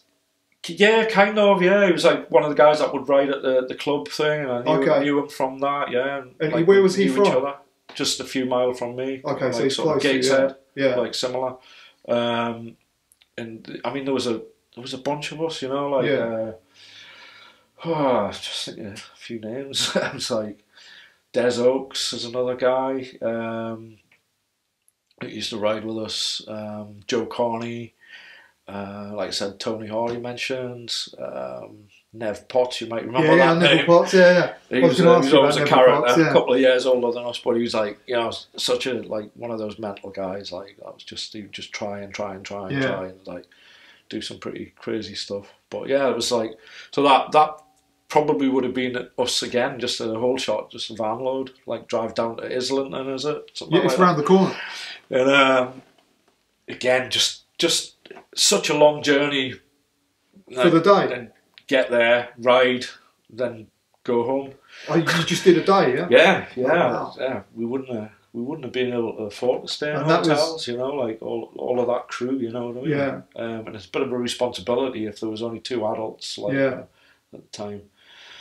So I think what stood out was like the whole shot was just almost mega because of the size of it and like the way it was like presented. It was like just the big event, wasn't it? Yeah. And I remember I was riding the GT, but I put spoke wheels on, and like instantly was getting higher and everything was better. I think I got a pretty good picture in the mag, and so I won like the expert class for that, and that was when, following that, Pepi asked us if, like, Bernie had says, "Oh, Dave want to ride for us," and he'll go up to master class. You'll be pro. Yeah. And that was that. And so then very shortly, so that would have been just into '86, and I was. Pepi was like, "Oh, TLB's coming up to do some shots on the roof of the garage with it. Are you going to come across and ride?" And I don't know if it was just Pepi asking us to come across or whether TLB said, "Oh, get Dave to come across." And that was our first. So it was TLB and Dave Curry. Oh, really? Yeah. Yeah. And so we did that. We spent the day doing that, and it was like, again, that was pretty cool meeting them two, like TLB and Dave. I think I maybe spoke to TLB at the whole shot and stuff like that, just like, you know, just some little grommet asking us to get the dude from the magazine, you know what I mean? But so meeting them like that and in those kind of circumstances was really new to me, doing something like that, you know, and that was a pretty good experience doing the whole thing with the magazine, and they were doing some shots of me and you had Me and My Bike from that day, was it? Probably, yeah. I think I was doing that like sort of Miami Hopper sort of gut lever thing, whatever. Pepi was doing all his mental stuff, like, and I remember, I think the actual the magazine feature that I put in, I took one of the photographs that, like, I think it was because they were doing a sequence of a shot. So Tim was on a skateboard and Dave was pushing him along. As Pepi was doing some like flatland thing, and they ran like a sequence of photos. And they were, oh, Dave, take a photograph of us doing this, and that was in the magazine. Oh, cool. Pretty cool. I took that picture. So and I think that might have been the magazine that had me and my bike in. Yeah, so, I think it is. Yeah, Pepi's on the front. Well, that was like embarrassing as they used this other picture of us. I was like, fucking hell, like this, and the guy that did the little write up was I don't know if you remember a downhill mountain biker called Jason McCroy. I know the name, yeah. Yeah, he was a shit hot downhill mountain biker who went, you know, I think he won the World Cup things and all that in the late 80s, early 90s, and he was a BMX racer originally, okay. and it was Jason's father that did that little interview. He's not the guy that had the accident, is he? Jason passed away. Unfortunately, he had a crash on his Harley, I think. So yeah, it's pretty tragic, sad, but yeah. So they did that feature, and I was like, and when I read it, I was like, oh God, sounds so cheesy, you know. But you know what? If you can't laugh at yourself, yeah, you pulled out of time, yeah. Like, oh man, I was embarrassed by it so much. Right. Can you remember? Don't know why, who you beat at the whole shop? Who was in your group? Not really. Can't remember that. Just like the blur. It almost just seemed like one of the nationals, but with a big crowd. Yeah, okay. Because we'd done like the full series of national. Yeah, right. Probably would have done like maybe 5 rounds, you know. Yeah.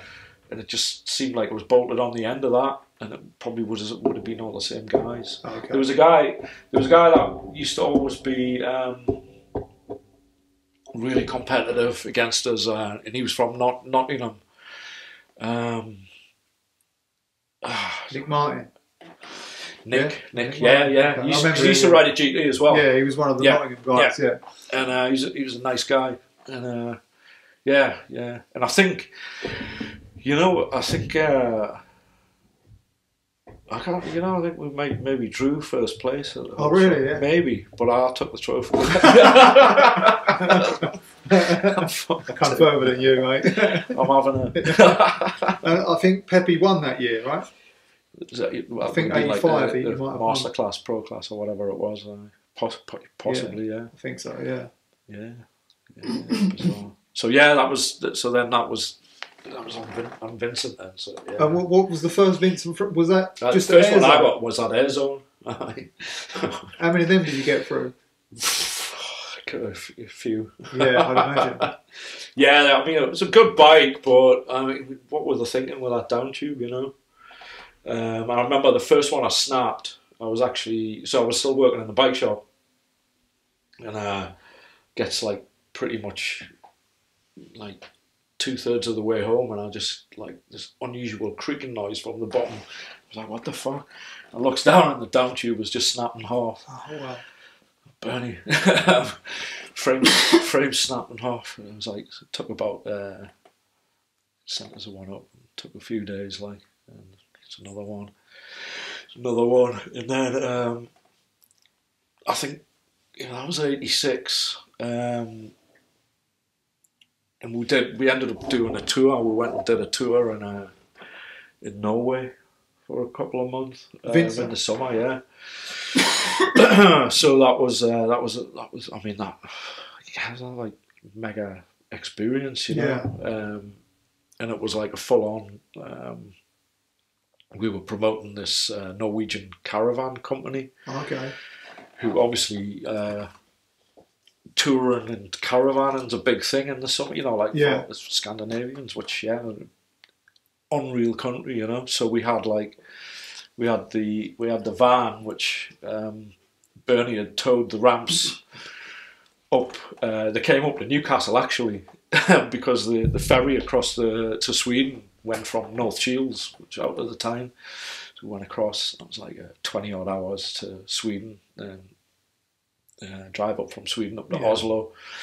Gets to Oslo, checks us into this mega hotel, And then we'll meet all the guys from this company, and they bring like top of the range like tourer caravan things, and we spend like a week sort of just prepping the show, like just what we were going to do and all that. Did a couple of shows in the car park, just like practicing and stuff, and then we went on tour for like something like 6 weeks, I think. Oh wow! We had the van with the ramps and like a big car with a huge caravan. You towed the quarter pipes from the UK to... Yeah. And then, so we did that over the summer, went pretty much every corner of Norway, went pretty far up north, spent a few days in the parts where like it was sort of July time. And I had my 18th birthday as well while I was there, I remember that. Went up north as far as a place called Trondheim, and it was like daylight, 24 hours. All right. It's like pretty bizarre, you know. So that was an experience. Yeah. But yeah, so that was at the point like I was still working in a bike shop, and like I got the I was going to do this tour, and you get the time off, and I was like, so I asked the guy, I've got this chance to do this tour, and I'm going to get paid, and it's like, you know, I was like, well, I'll ask the owner, and I'll come back. And he came back 20 minutes later. He was like, oh, can't give you the time off, Dave. And I was like, oh, well, I'll finish working on Friday, I'll not be back. So I just quit the job. But it was like, you know, So that was that. Yeah, it was like an off tour and doing shows. Cool, and it was like cracking experience. Obviously, spending time on the road with like your pals. And did you take spare frames? What? We all had new bikes. Okay. That was the odd thing as well, because they wanted us all to look. But obviously, we're promoting that caravan company, and so they wanted it to look like a total professional outfit, you know. So it was like, so we had to have like particular uniforms, which were like really cheesy.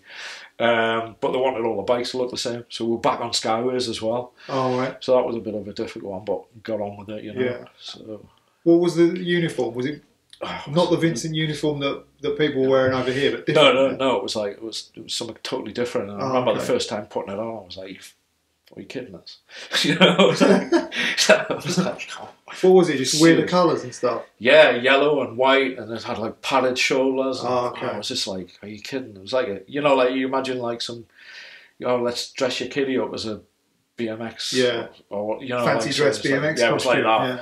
And I remember, the first time we did a show in the car park, just like practicing, and they wanted all the gear on, and it was for like the bosses of the company and stuff. And these fucking trousers that they obviously made them with a dodgy size leg or whatever, so it was like hanging down. And I remember doing something, going into doing like some flatland trick, and the seat just rived the fucking pants. I just remember like spitting me dummy. I was like really like embarrassed, and I was like, fuck this, pissed off with the stupid outfit. I was like, so I remember Bernie had to sit in the hotel all night and fucking stitch these pants up so they fit properly, you know. Bless him, you know. What was he like, Bernie? Nice bloke, yeah. Lovely guy. It's kind of like it's a bit of a geezer, you know. Oh yeah. It's like. Just kind of first time I met him, obviously like started riding for them. Me and Pepi went down to Brighton. That's how he was from Brighton. I think he's kind of like from there. He lived just along, you know, not in the middle of Brighton, just along the coast a bit. But his family all lived there, and I remember staying with his family in the house, meeting his daughter, Katie Vincent. His wife was lovely. I don't know if he had another kid or not. Well, it was just one. I can't remember. Do you know how he ended up involved with BMX? Was he Paul Hudson? Yeah, but Paul worked for him. Okay. Paul was Eastbourne. All right. Paul obviously used to ride for the Skyway a lot. Yeah. And then just somehow got wrapped into that. So I don't know if Bernie initially started making like because he did race bikes as well, so okay. I don't know if there was a link there or something, but he was like an engineer guy, you know. So he had a workshop. He was building other stuff. So his workshop was on. His wife had a hairdresser or something like that, and on the back of the hairdressers was a big workshop, and that's pretty much what his setup was. And then in terms of going on to do the ramps and stuff. I don't know, like it's just one of them. And you know, like some of the ramps were really like amazing, and then some of them were a little bit iffy. You know? But I mean, that's something that could have really been honed in on and sorted out if he kept on doing it. You know, I saw Katie a few times in recent years because she kind of like, I think she kind of started collecting the old bikes again and stuff like that, or she had, I don't know if the workshop still belonged to them and whatever, you know. And she turned up at a few of the old school, like the events, the Milton Keynes events. So it was quite nice catching up. Oh, and actually, it might have been about 5 or 6 years ago, Bernie came to one of those. Oh, really? So yeah, it was nice, you know. So I think he lives over in either Spain or France now. Oh, all right. Possibly. Is she might have started a Facebook page, maybe. Maybe. She kind of was there and then popped off. No, she did have a page. Okay, like, I remember seeing something. I haven't seen anything for a while, like, but yeah. But I always like to see pictures of her and her mates, or just dotting around like Brighton, like on bikes, like meeting up with a few of them and just scooting around. I don't know, but maybe Paul was out a couple of times. I remember seeing Paul a few years ago as well. All right. Yeah, he's like into mountain bikes and stuff like that. Oh, cool. Or cyclocross, maybe something like that. Yeah. So I always quite like it when people are still into bikes of any kind. The Rock. Like, Paul was like the sensible one about when we did the Skyway, the Scandinavian tour thing. He was like the little bit older, more sensible one. Me and Pepi were the dicks. You know, just like carrying on. Just the three of you, yeah. Yeah. And Bernie came back to the UK. And it was like the Norwegian guys that drove us around and announced the shows and stuff like that. That was pretty cool. And we went back to Norway to I think it was in the October to do this big exhibition centre show. It was like a trade show for caravans. Yeah. So they had this massive stand, and they took more ramps out. So we had like a double setup. We had 4 quarter pipes out there. It was a 4 quarter, or maybe it had 2 quarter pipes and 2 trick ramps, something like that. But we had like huge, and they had all of the top brands on. We were doing shows like for a week in this big exhibition centre. So that was again being in Norway in October is a lot different to July. Yeah. It was like pretty cool. Was it snowy there? Or? Yeah. Oh, was it? Early? Just starting, but it was like noticeably cool. That way. Yeah. So, pretty cool. Good times. Good. And then then you had like the later sort of BFA days, which would have been like 86, 87. Yeah. Well, I noticed you was doing 540s. Well, quite early on. So I'm thinking like maybe 86 when early 86 when I learned them, like when I just got on Vincent, because I remember seeing Craig and Neil trying them, and I'm gonna put one out here, like, but probably rustle a few fellas, like, but I reckon I landed the first 540 in a national. That was a proper 540. Oh, yeah? Like at the top, because I remember the first national of 86. It was either the first or the second. Craig went on, did his one. I mean, they were like the masterclass or the pros. I can't remember. Can't remember which groups we were, but they were in the higher group. Craig tried one and slammed it. That was his run over, like, you know, at the end of his run. And then Neil did the same, slam, didn't pull it. So I thought, I'm going to fucking learn that, and I'm going to pull it. And then we went to Lowestoft, which is right down on the, like, Norwich, is it? I remember going to that, and I remember pulling it, first one in my run, like, and I was like silently thought that was like the first one, because I was in the group before. So, but what year was it? 86? 86, I'm pretty sure. Lowestoft, I think, was the one that Eric had that sequence of. Possibly that might have been later though. I could be wrong. It might not have been Lowestoft, that one, but that's what I assumed. But you know, I just had it in my mind that I might have. But you know, how did you learn? Like, just. It's quite a scary thing to learn, isn't it? Especially back then. I think I always did like 360s. Oh, okay. Yeah, that makes sense then, like, yeah. but about 3/4 of the way up the ramp, Yeah. and just fakey back in. So I could do them pretty early on. All right. But it wasn't the type of thing that I would do in a comp. Yeah. Don't know why. Don't think I ever did. And then when the like it was the case of doing it, because I hadn't really even seen people do 540s. Because in that early pipeline video that I had, I don't think anybody's doing 540s yet. I think it's the year after. It's the year after. But I never saw any of that footage. The 85 one. Not then anyway, but so yeah, it was just a case of like we had like an indoor. By then we had like the second indoor place that we started building quarter pipes in. This was a place called the Oval. It was like a community centre which had a sports hall. And this was in Washington as well. Oh, okay, so this is the place with the skylights. So the Oval was where Laidlaw used to ride with two quarter pipes. Yeah. There's footage so of that we had. So initially the first quarter pipe they built was about a 6.5 foot thing. It was about 7 foot wide, tight whippy thing, but it was an indoor ramp that we could go and ride. So we would go and use that one, and that became the regular place. And then the guy who used to manage the centre recognised that there was a lot more kids wanted to ride BMX bikes than wanted to come in and be in the youth club play football and stuff. So he slowly started letting us build more. So build a trick ramp, build a couple of other things, and then built a second quarter pipe. And then one of the Vincent quarter pipes came to stay there because we had like one of the early nationals up in Washington in a sports hall somewhere like just down the road. So the ramp stayed. So we had like a setup where we had like 3 quarter pipes and trick ramps and other little fly off things and whatever. So that was probably the back end of 85. Going into 86, and then so I had a lot more access. I could ride like more than once a week on quarter pipes, you know what I mean? And that I think started off like 2, 3, 4 nights a week, just gradually building up. And within a year, it was like we could ride there nearly every day. If we wanted. So yeah, it was pretty cool.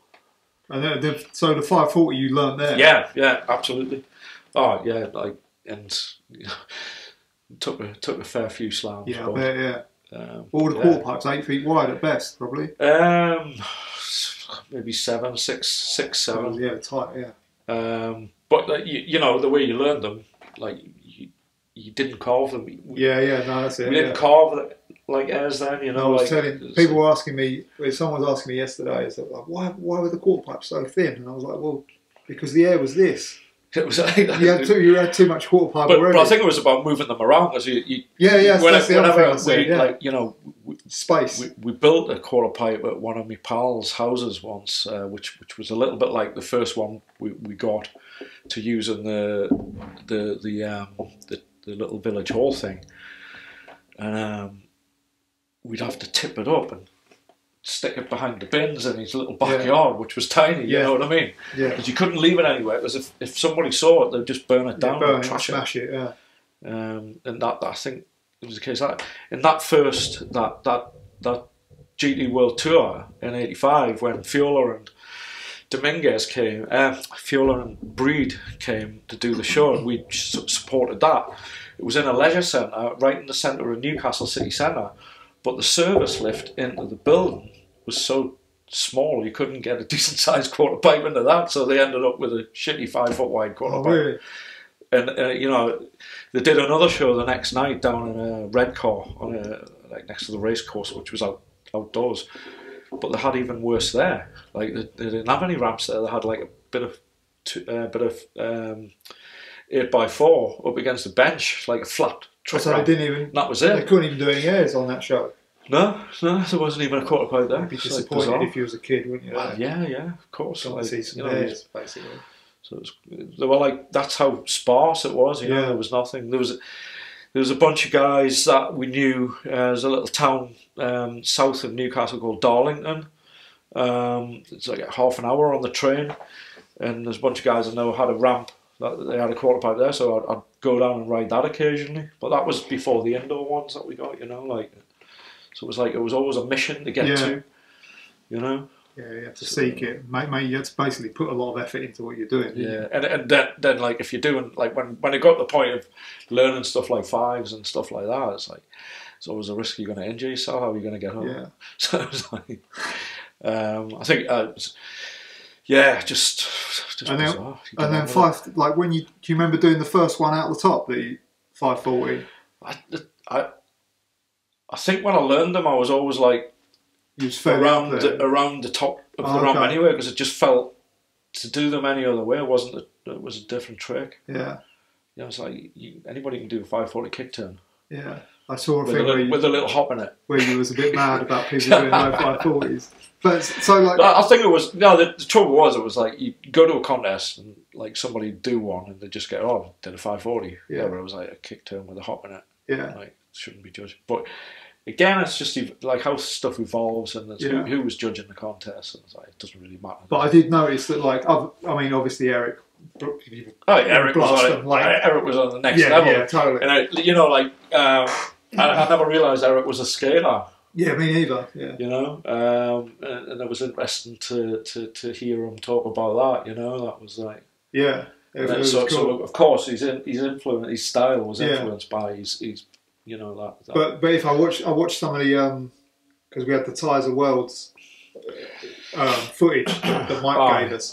And I think it was on there, and I was like, "Oh, you'd like your 540 and like this high." Yeah. And most hardly anyone else is doing the footage that you've probably seen of that's like because there's a story behind that one as well. Oh, is there? Yeah. Oh well, the whole because they just dumped the BMX beat thing in the end. Like we spent a full week doing that tour.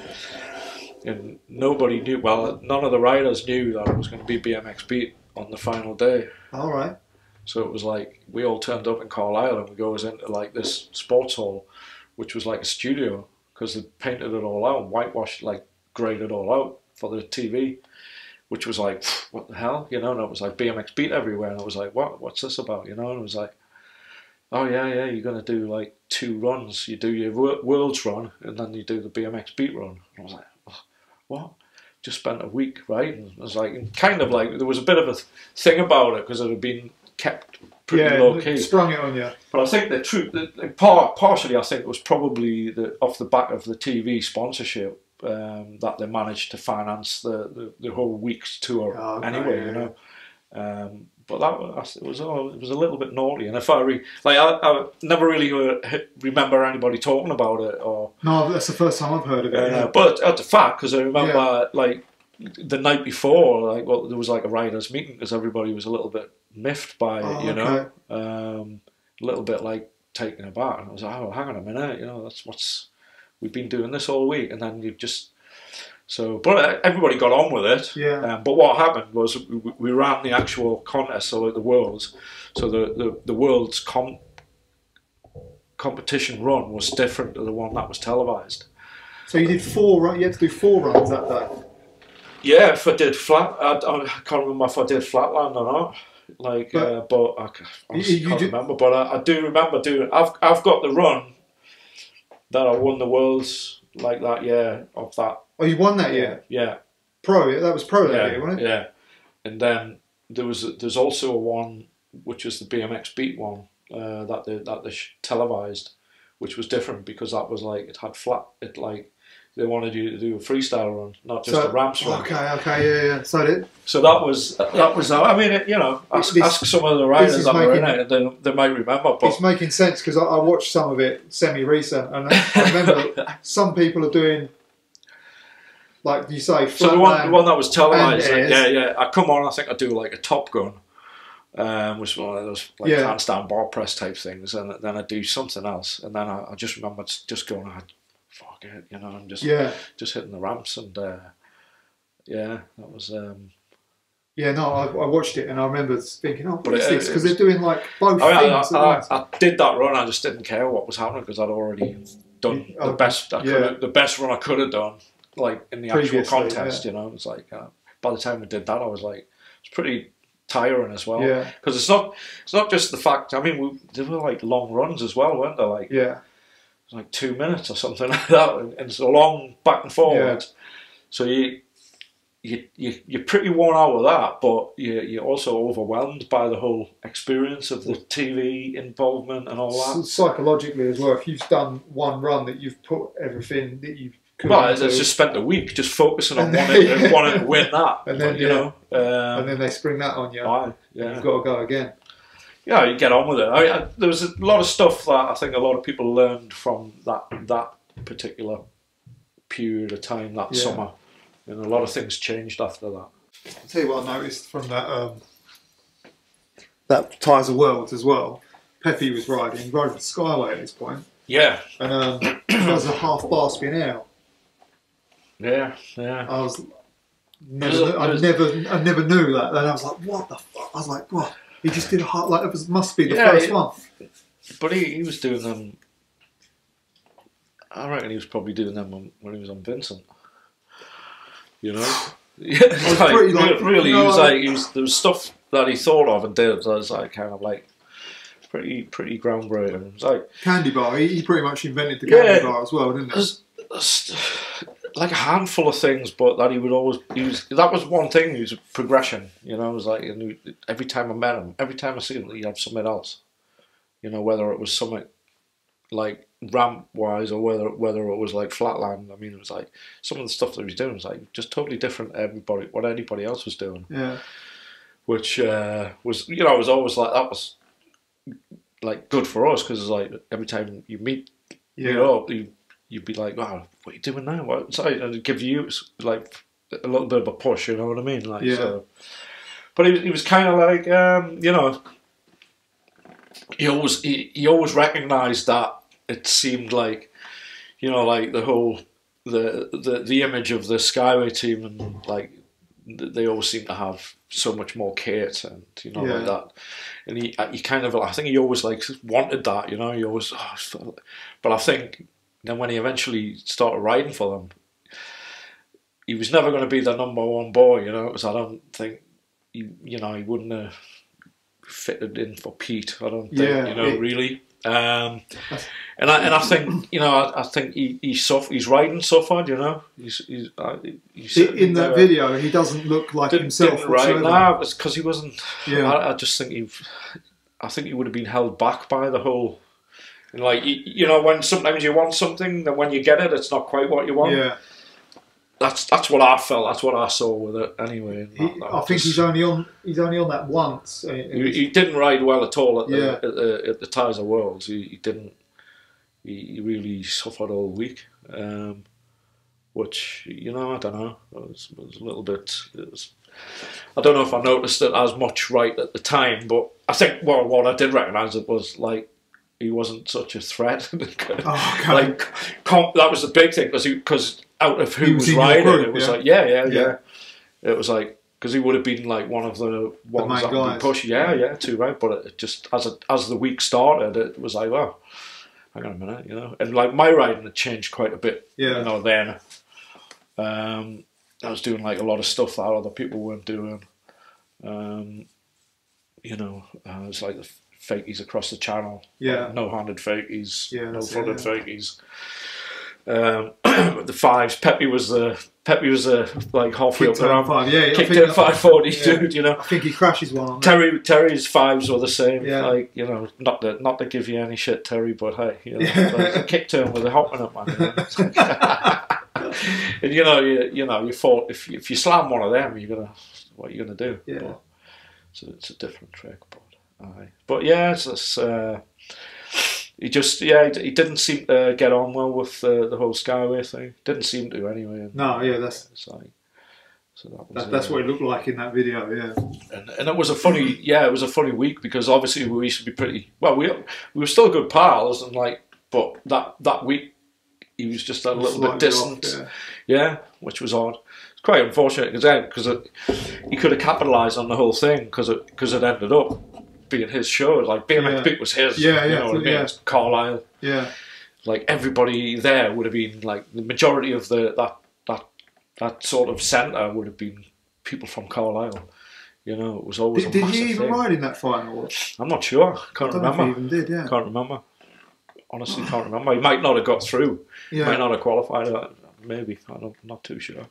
because it was a case of qualifying through the week. Okay, then maybe you didn't because Yeah, we rode we went Saturday 1 week to Sunday the following week. It was like 8 days. And that was the tour, wasn't it? It was because I went started in Woking. That's where I went. Yeah. Well, we started in Woking, but I think we'd even just been to a national in Woking a couple of weeks before that. Yeah, sounds familiar. So I think there's some footage somewhere. Somebody showed us some footage recently of my run at Woking, and it wasn't the tyres, I don't think. Yeah, it sounded because I went to 2 that year in Woking. Yeah. I remember when the tyres thing came up, I was like, "Oh, that's Woking." Yeah. So we'd already been. And that you was riding for. You stopped riding for Vincent for that. You was riding for TNC. Yeah, so it's like some guys local bike shops, like smaller local bike shop. The guy started because everybody, remember when everybody started wearing I think we were just copying the skaters, surf gear. So it was like Quicksilver, OP, GNS, stuff like that, and this guy started distributing town and country gear into the UK and into Europe, and he was pushing that pretty big, and he kind of said, "Oh, do you want to ride for this? I'll give you whatever bike you want to ride, and I'll cover you the same as what Vincent would cover you, which was like expenses to all comps and all of that type of stuff." And I think at the time it was, it's going my own direction, doing my own thing. It seemed like the right idea, but it kind of went a little bit sour. They weren't, the offer wasn't as genuine as it might have been, and it was a little bit, it was a bit of a, wasn't the best experience. Didn't turn out great, It didn't work. How long did that last? A year or something? Probably maybe it's a year, close to that. And the following year, me and Terry went and did shows in Saudi. That's okay. So things changed again by then. Yeah. So. But it had quite a cool image that I thought at the time, TNC. I think for me, I think I think I was associated Andy Shahara with it. Yeah. He was pretty cool guy. And it was because it was when we were going from the uniform days to the transition across. So it was like an opportunity. Oh, it's going to give us all the gear because everybody was wearing it. Yeah. It seems the cool. Stickers we'll do that as well, weren't they? Ah, yeah. So. So I think I rode I think the first bike I had from them was I'll get a street beat, got that, just painted a different colour and stuff like that. But it lasted a little bit less than a year, I think. But and it was it wasn't what it was made out to be. How come you rode the TA? Have you had one before? Don't know. I'd always had spells. I think before I'd got my own performer, I think one of my friends had a TA, again going back really early days, and I seem to recall having the use of somebody's bike for a month or so, and it was a TA. Kind of liked it, and then I think it was just the association with the TAs. Hoffman was riding the TA when he was over, and it just. I don't know, it felt alright, got on with it alright, even though when I look at the setup, when I look at how it was set up, that 87 Pure, it's Christ, how did you ride it? And it was it was a really short bike as well. It's something like an 18.5-inch top tube. And they did a TXL, but I never got one of those. I think if you looked at other people's bikes from that it wasn't, riding-wise, it wasn't too dissimilar to the Street Beat. And I think when I broke the Street Beat the first time, I maybe went on to a TA, and then I got another Street Beat, and kind of went back and forwards a little bit, you know what I mean? I had a Street Beat when I went to Saudi, and I broke that in Saudi, so the only thing lying around that I could use then was a Sport. Oh, right. It was an 86 Sport, I think it was. So it was a bit longer. And I got in touch with Shiners and asked them to send us a Street Beat. and I wanted that new one, you know, the one, the chrome, the two-tone one. It's like in the centre's the old one, and I was a bit pissed off, so I sent it back. Rather than just, you know, again, just stupid decisions. You know, I just stuck with the sport for a bit, but I couldn't get on with it at the time. Just wasn't my. Just didn't do it for me, the sport. Yeah, sometimes don't work. And I think it's the only time I ever really rode a horo, you know. Anyway, I brought that bike, came home, and about 3 or 4 of my mates owned that at some point. When it did the rounds, you know. And at the Tyres of Worlds, that was the first time Hoffman came to the UK, right? Yeah, and you know, I was shouting at the laptop last week at Mike, because you were talking about the drop crank thing. Oh yeah. And I believe it was a little bit different in that Hoffman was the guy that was dropping the cranks all the time. That's the style he rode.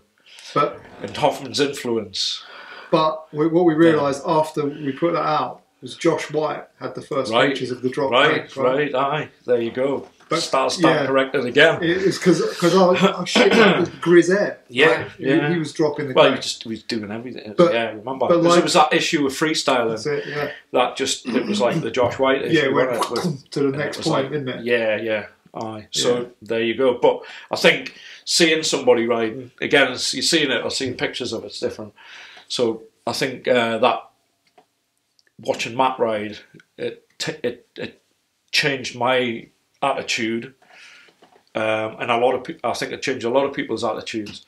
I stopped holding the brake, so I just started like riding,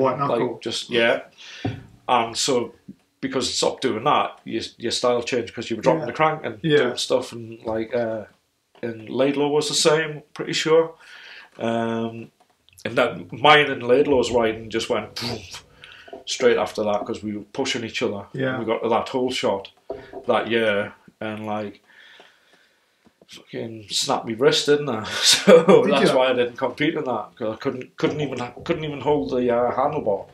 So I did a can look back in practice. In practice, okay. And foot dropped off the pedal, straight to flat bottom. Oh shit! So and there was a picture of that. Windy had a website a good few years ago, like earlier Facebook days, and there was a picture of the can look back on that, and you can there's about my foot's on the pedal by about half an inch, and I'm thinking that's fucking just before. So yeah, so I couldn't. I was like absolutely gutted, because you know it was like, you know, won the world, big event of the year, getting a big event, final year, end of the year. And I couldn't ride it. And Laidlaw was the boy repping the northeast there. You both got pictures in freestyling. Yeah, I got a half page pic, and doing it. So I'm just imagining that was part of the practice. Wasn't in the contest. Yeah. But it's odd because it looks like there's a lot of people there. Yeah, so, no, it's quite a nice picture. That's probably one of my favourite. Oh, is picks. it? Yeah. Well, it's because it's in freestyle, isn't it? Yeah. And when it came out, and Terry got picked. Terry was on the cover. Right? Fuck it hell. So we were both living in Saudi, and then that magazine. I can't remember if somebody sent us, or we might not have seen it until we come back to the UK. That was good for the local crew, that, wasn't it? That was classic. Yeah. You know? And from my little thing about it, my favourite skater was Hosoi. Yeah. And Hosoi is on the opposite. Oh right, yeah. So it was that's a nice picture of him. That's pretty cool. Yeah. I'll take that. So, and but also, notice the way that you rode back then was quite everything was in the right place, if you know what I mean. Like we were saying earlier, where I guess just a little bit about you wanted to you were tabling and everything was in there, wasn't it? Like your knees were together, like people do it now, and everything was kind of precise and just a lot of attention to detail for the early point. Like that was early. I think it's just being aware of what felt good, you know. Yeah, that's what I thought was going to say.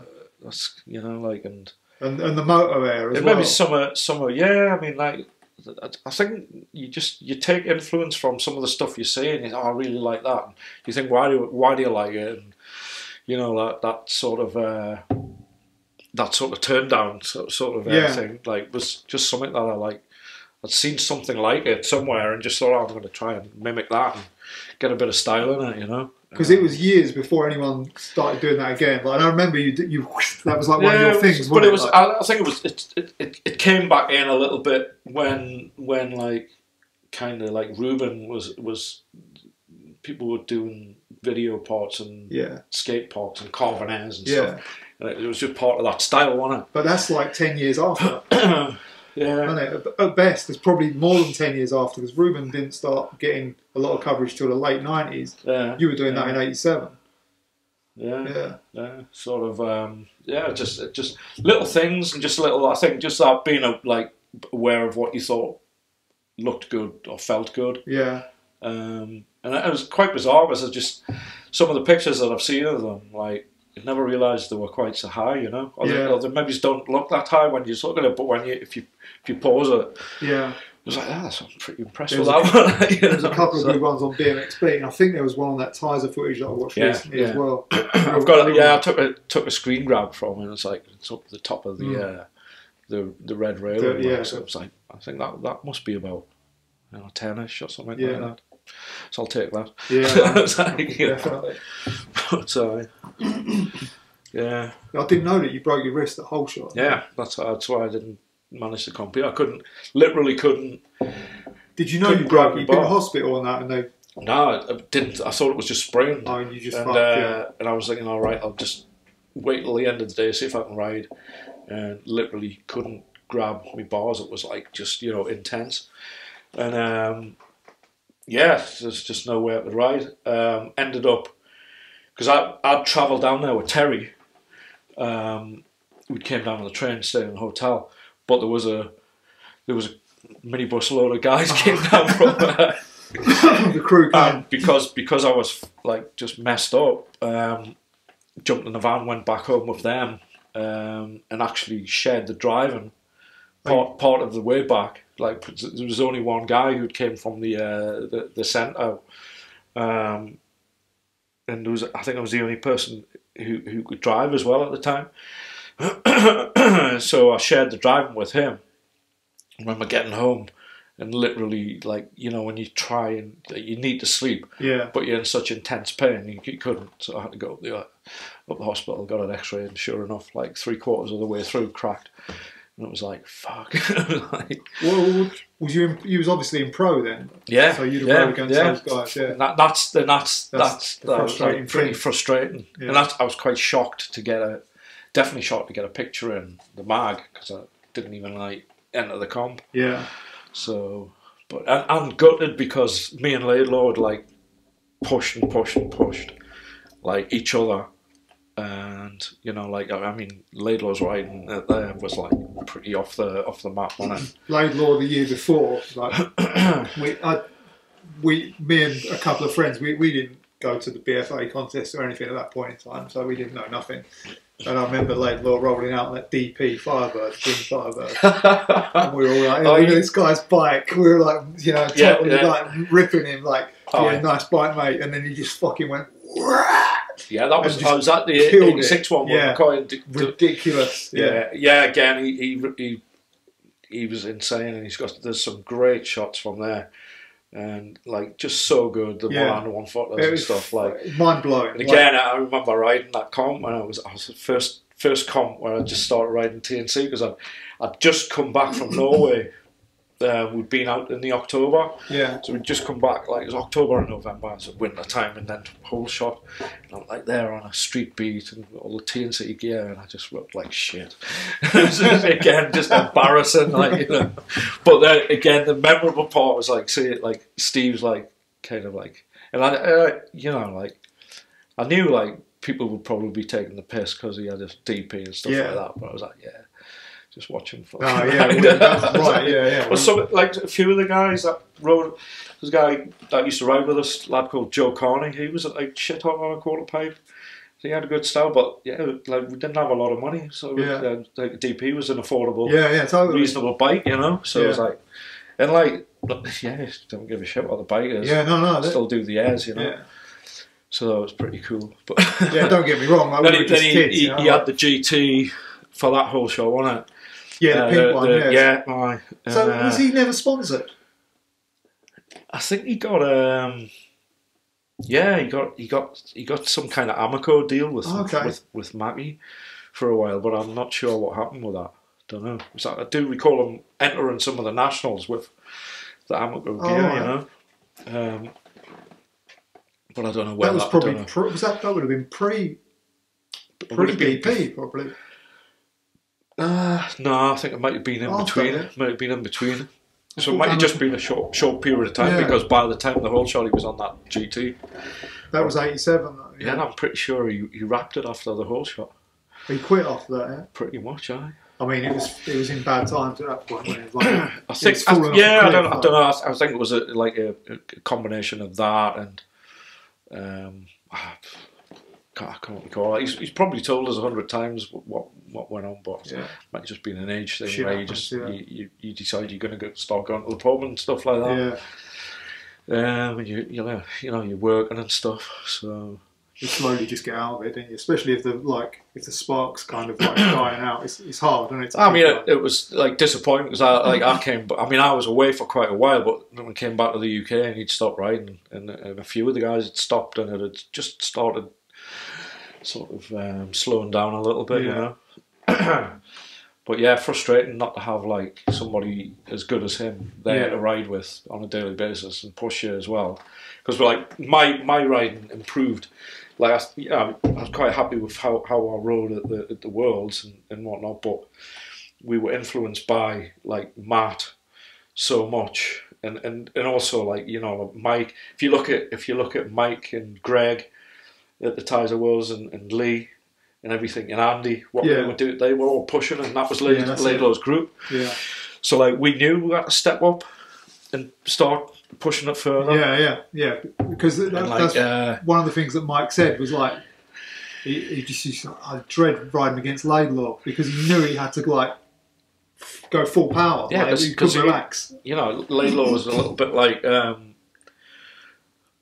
Pepi in that he'd hack at the ramp. But Laidlaw would bring it in smooth as well. Yeah. Pepi was another anvil. Yeah. Greg also could like land pretty good. Like Greg was. Yeah. I think Lee was occasionally. Yeah. By then, Andy was still a little bit heavy. He was an anvil. Yeah. But like, you know, the stuff that Andy was doing was insane. That's what it was like. There was two sides almost. Like you just went up and you. Then I think it was like the year after when Lee and Scott and everybody started like smoothing it out as well. You know, and going high. Yeah. You know, like it's pretty cool. Well, what did you think of like the RAD sort of stuff that was going on? With like the streetwear and the sort of Nick Phillips kind of. It was Dave Curry really that I think. Well, Dave kind of had it with the action zone stuff. Because I remember that shoot on top of the garage was the first time. Was it the first time I met Dave? No, I would have met Dave. He was at the first BMX Beat. Okay, yeah. Pretty sure he was. Yeah, he was. Yeah, I probably wouldn't have spoke to him. I would have been because he was GT as well. Yeah, wasn't he? I would have been too like nervous to speak to him. Probably I was like, the very first beat, you know. Yeah. And then he was at that photo shoot, and he was such a nice bloke, and he was like telling I love you. He had this hoodie on, this like bright fucking cerise pink hoodie with like the action zone graphics on there. I was like, that's cool that, and he was I'll give you one. So he gave us that. He gave you a top, yeah. So I was like, Dave was like, yeah, he's cool as, you know. So that was like early on. So it was pretty cool. And the RAD stuff, like, I was just kind of like, I don't know. I just, you know, get over yourselves, man. You know, like the burning the license thing. I just thought it was all a bit more like, you know, the reality of that was just about stirring up a bit of. Well, do you know the background of that? Not really. Right, so it shed different light on it. Like I quite at the time I wasn't sure what I thought, but like, and then afterwards I was like, yeah, fuck it, it's cool. But like recently I saw, I think it was Alex Leach was telling me the story. Yeah. And so they arranged Mons. They wanted to do a jam at Mons. Oh yeah, I think I do know that. I think Alex has told me this in the past. Yeah. They told the BFA, oh, we're going to do a jam on this day, so that we don't clash with any of your contests. Right. And then the BFA saw what was going on, saw it as basically what I interpret as saw it as a threat, right? And then organised a BFA contest the same weekend, right? So that's why they was all pissed off. Yeah. So I could see that, yeah. Yeah, and then I think maybe it's just a little bit of the magazine creating something which whatever. But I just saw it as like, as much as like some of the contest series were cheesy and this and the other, like, and it was a bunch of parents doing it, but you kind of knock them for doing that, Like, so I didn't. If I'm honest, I didn't have an opinion about it either way, but I didn't feel any allegiance to burn me BFA license if I had one at the time. I don't know. I think that we're better off that happened than if it didn't happen though.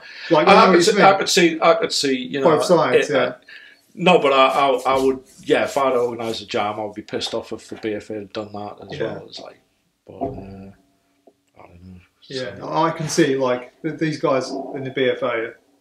They're just trying to. I think it's kind of like I think that BMX being what it is, freestyle being what it is, whatever. It's like, it needs to be kind of like, the series that we're trying to support at the minute. It's like we've got to be very conscious of what else is on because you want to get as many people to your event as what you can. It's like, so you don't want to be stepping on people's toes, creating a divide, basically. But then also, if you're the adults, can you bear in mind that these guys are the kids organising the half pipe jam? They're 17 or whatever. And you're the adults. You should be the ones who are level thinking, not those guys. Oh, absolutely, yeah. I mean, if that was done in that way, malicious, it's not malicious, but like just a bit stupid, really, and it wouldn't, I couldn't see why they would ever see it as a threat. I think it would. I don't know, but I think it would have been Hawkins that would have, because he had the issue with them, with the guys that did that jam. So I'm guessing, and then his influence on those other personalities within the BFA probably was so that's probably a little bit closer to it, but a bit nuts really though. But burn your passport, burn your license, whatever. And that whole thing, like that kind of little bit punk rock kind of like image look thing. It was like none of that was new to me because I was doing that like when I was like 10, 11 years old. You know? So it was like been there, done that a little bit. But whatever. Everybody's entitled to their own style and whatever. It's good to have the different characters. I mean, and there always was those different characters that existed. Like, I mean, Dave Slade was one that stands out with his own style and thing going on. Didn't give a shit about what he was proper. Yeah. Did you know him very well? Not really well, but he was just one of those like approachable people. Yeah. He'd always make that effort and time to talk to you because it's not necessarily the northern thing. It was just that. He was quite a good dude, wasn't he, Dave? Like, he's a nice guy. Really nice. So it was Dave. I just think again, really early on. Like early days, like Dave and some of his pals from that area, like people that we'd met early on, the cons and spoke to every time you seen them. So the Welsh guys were the same. They were like Andy and Mark and their crew of friends. They were always. It was like you'd see they'd be the first ones to come and. When you got to any of the events, so it's like there's good scenes. Yeah, so I saw Andy last year. It was good. I mean, it's the first time I'd seen him in 30 years or something. It's like that was like. Where did you see him? Down at that Cardiff. Okay. Like was the last in the half pipe series last year. So it's just the characters that you come across. Like it's especially then because they. And Eric as well. Eric, you know, is kind of like this bizarre character that he kind of seems one of the nicest guys you'll ever meet. You know, it's like, you know, it's like, I think early days you'd be a bit wary, but he's such a nice bloke, you know. So there's a lot of outcasts back sort of as BMX progressed through the early times. Yeah, well, which is nice. I quite like that. Yeah. Now, did you ride any at a half pipe contest that was going on? Sort of. I think the last one I rode at was that outdoor one, and I think it was like Mansfield. It was like that. I think that was the PAL demo one. Yeah. Remember that? Somebody only told me this recently. Yeah, it was a skating. It was. I think the Bones Brigade tour or something like that. And I think that was just before I first went to the States, so it would have been 90. I think. Yeah, that's it. I think that might have been the last half pipe one that I rode, like comp, maybe. I'm not sure. Do you remember how that was? I think I placed top 3. I think. Oh yeah, you've done well. Yeah. There was a picture in a mag somewhere, vaguely, but I went to States shortly after that. I think I might have been riding. I rode for Bully for a bit. Oh, okay. Well, it was like the UK. Whoever was bringing in the UK, China, it was like, I think. It was. What was it, John Terry? It was. That was something to do with Noble. Oh, you might be right. The first time it came, because it was me and Simon. Okay. And it was just when they were pulling that Team Extreme thing together, I think. Yeah. And I went down and did some shows in was it Olympia? All right. Is that one of the that's places? Right. Yeah. And, so I was on Bully for that, and that just didn't didn't fit. Didn't like the timing of it, and just who I was as a person at the time. It didn't feel right, but.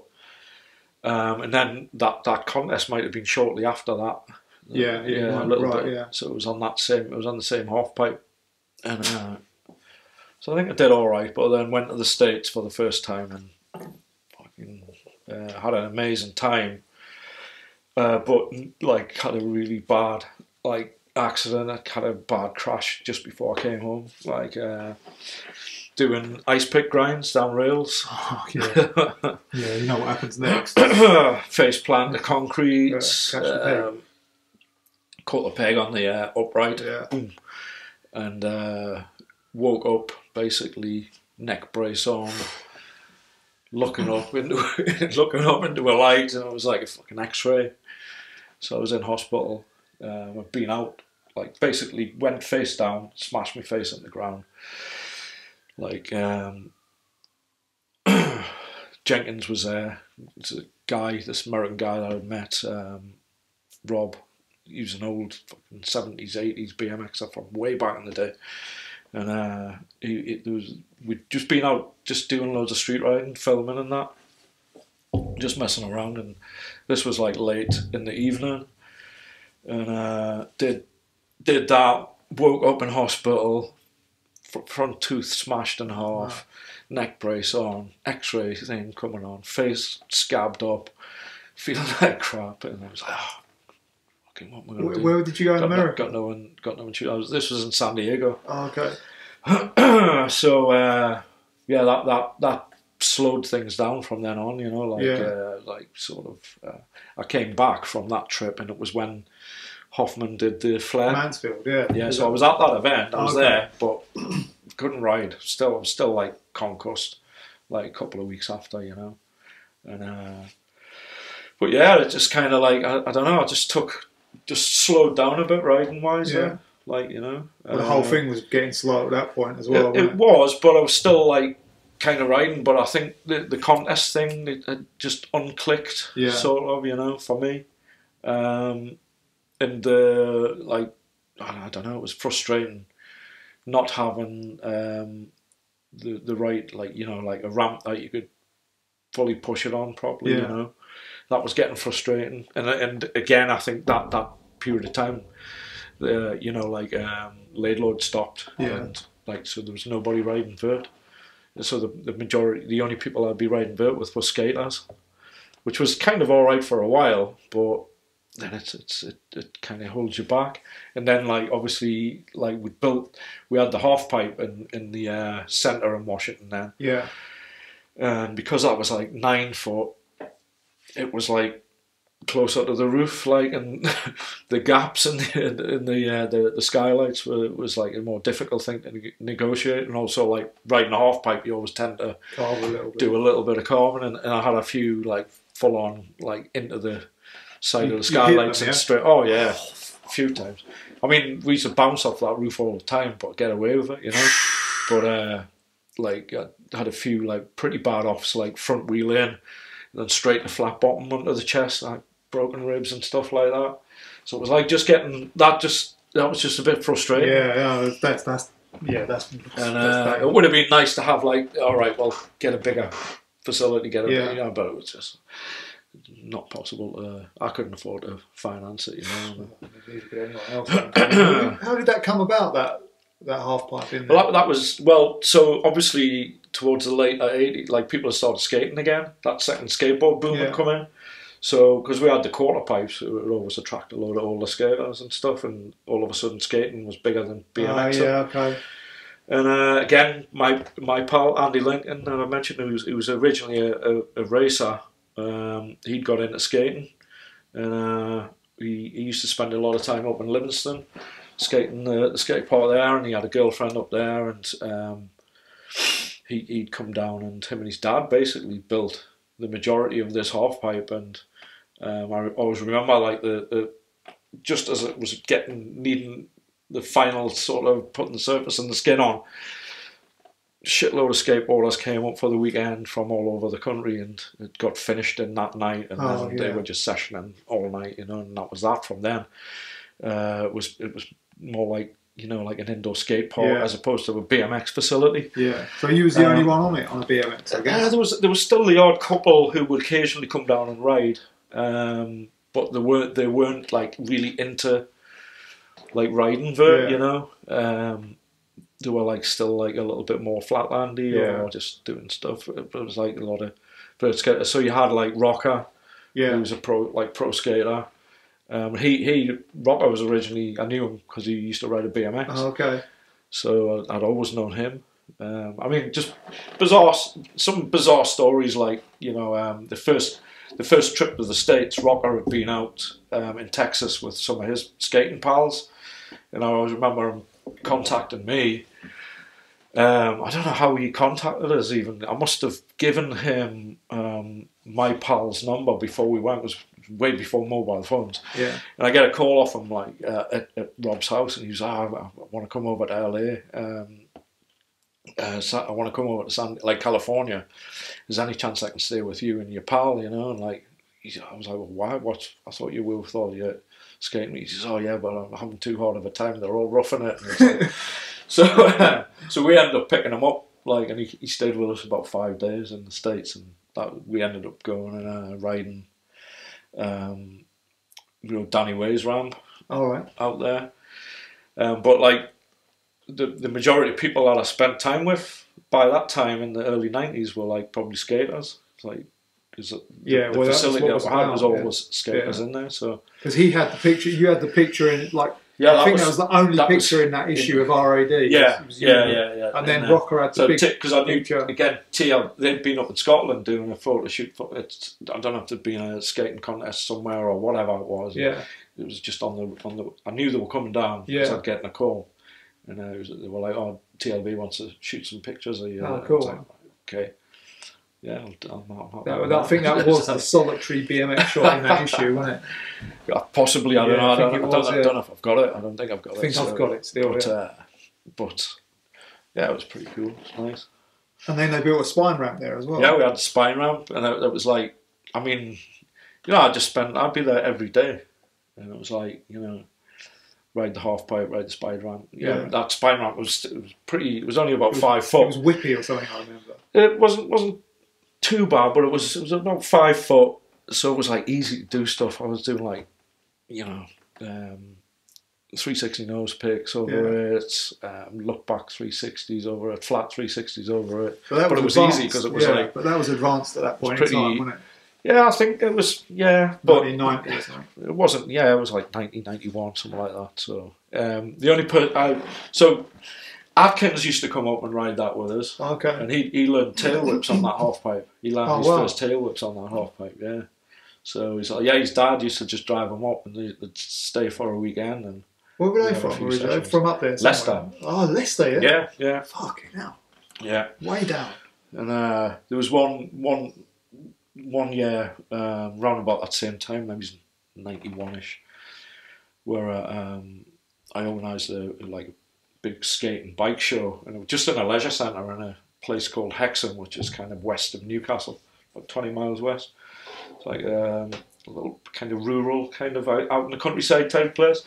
Filled this leisure centre up, like they sold tickets, filled it up with like 500 people, and we did this show to two 12-foot Vincent ramps. So it was like set up like a half pipe, and I was like, it was supposed to be me, Atkins, Scott Carroll, Brian Wills,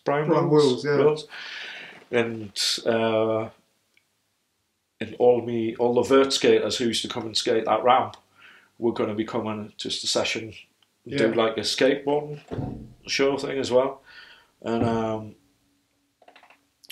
I was like, it got to about an hour before we were going to open the doors, and like, because people had bought tickets to come and see this thing, and it's like, and I was like, what the fuck, what's going to happen? And it was like, no skaters turned up. Atkins had broken his collarbone, and so they'd all gone, driven back. Well, he had to go to the hospital and then come back down to Leicester. So there was only me and Scott. So I was thinking, how are we going to like do a show like to all these people with just me and him? About half an hour before the doors are going to open, all my mates come down, all the local skateboarders, and then all of the Scottish lot, Davy Phillips, Stanners, all of those guys who told us that, you know, like it was just like an entourage, and they all piled in. Neil Dans was there, and they just sessioned it for like an hour or so, like, you know, like warmed up the whole show thing, got all the crowd going, and then me and Scott Carroll did a show at the end of it. It was like, yeah, I'll take that. That was cool. That worked out in the end there.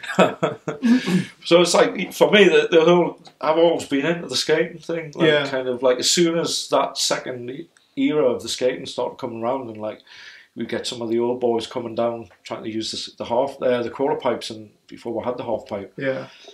Like, some of the BMX would be like, I don't want to let these guys in, I'll take it. And I was like, nah, I want just get on with it, you know? It's like, go with it. Same thing, isn't it? I like, at that point in time, I thought skating looked so much better than BMX. It was, it's kind of always had its own, it has its own thing going on. It doesn't follow anything, does it? That's came back with such like rebellion. Like, but so powerful. Even part of skating now, you look at it. I mean, there's some parts of it where you think it's really corporate. Yeah. But there's still so much of it got its own thing going on. Yeah. Like, you know, it's like, and I think it's kind of always been like that. But I just, if you got a facility, it's there to be used. And you know. Yeah, exactly. And that goes with. Same for BMX, doesn't it? Like, same thing, you know? Yeah. So, it's good. So how did you end up doing the shows in Saudi? Yeah, so sort of Terry had a little bit of a previous stint doing shows with the guys that go around doing the stunt shows on the cars and the two-wheel driving and all that type of stuff. And then I can't remember if it was Terry that got asked it or if it was me that got approached by possibly something through Peter Noble might have got in touch with through somebody else, and this German guy was setting up this tour which was supposed to go to Saudi for 3 months, then come back across Europe, Greece, something like that. But so Saudi was the first stop, and we ended up there. And we ended up staying there for like 6 or 7 months, something like that. Yeah, and it kind of went sour because the German guy tried to rip the Arab guy off, and so it was like, it was all. I mean, it was a hell of an experience, and it was a massive education. There was a hell of a lot of good times and some pretty shitty times, you know. Yeah. Big learning curve, you know. Always question, you know, who's sort of like who's covering your sort of legal aspects and whatnot, and we weren't notified that as much as you need a visa to get in, you need a visa to get out. Oh, all right. So we were kind of like almost trapped there, you know, for a while. So we had to wangle all that out. And Quite frightening, isn't it? Yeah. Of course it is. Yeah. So it was like big learning curve, you know. So, but yeah, it's one of those things that sort of shapes you, you know. Yeah. Well, Yeah. So, did you ever stop riding BMX at all? Not, I've never not had a bike, and there's never a period where I thought, right, I'm quit. You know what I mean? Yeah. But I think like sort of towards the late 90s, I kind of took a bit of a dip where I didn't ride sort of regularly. Yeah. And that was that, and it's really sort of since then it's kind of off on. But I've always had bikes, you know, and sometimes I've picked it up and done a little bit more, you know. And kind of like sort of like say at the minute life takes over, doesn't it? Yeah, it does. Yeah. And you know, and again, when it's winter, when it's cold, it's like it's hard to motivate yourself to get out. But you know, it's just building, you know, getting back into a routine, or not necessarily a routine, or just a habit of, oh, that's what I do on a weekend. That's what I get up in the morning and go and do, you know. Because you guys now, you guys have got a little thing where you ride before work. Have you? Oh, we used to. We used to do it a couple of years ago. Well, yeah, it was a while. That was some years ago. That like, but and we like me and Laidlaw and a guy called Mick Stevenson. About 10 years ago now, we got a little setup, got a unit, like a warehouse, really? And we salvaged this ramp, which was like stuck in the middle of a field in the middle of Northumberland. So it was one of those like rare unit kind of metal. I think I've seen pictures of it. Yeah. Frames, and we went up there. We bought it off the local council because it was their biggest nightmare, because all the local kids used to just go and sit on it and cause hassle and drink and give the locals grief and stuff like that.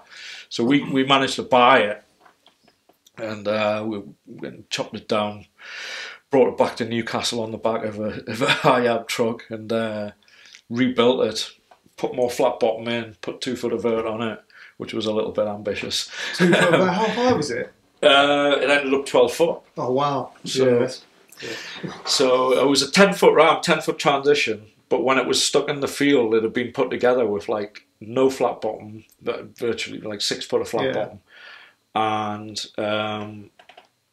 it didn't have any vert on it. Just went just 10 foot transition and 10 foot. Yeah, and that was that. So we thought, oh, we can do something with that. So just Laidlaw's welding skills, put it back together, put a wooden surface on top of the metal surface, and I think at the time we'd come down to Corby to ride there a little bit, so we thought we'll build something which is a step closer to that. That was the kind of reasoning behind that, but it was a little bit step too far. 2 foot of vert, you know, 6 inches or a foot of vert off the 10 would have been far better for us at the time, because just the strength of pumping the ramp that big, when you've had a bit of when you've had a break away from it, you realise how much fitness and strength you need to ride a vert ramp, you know.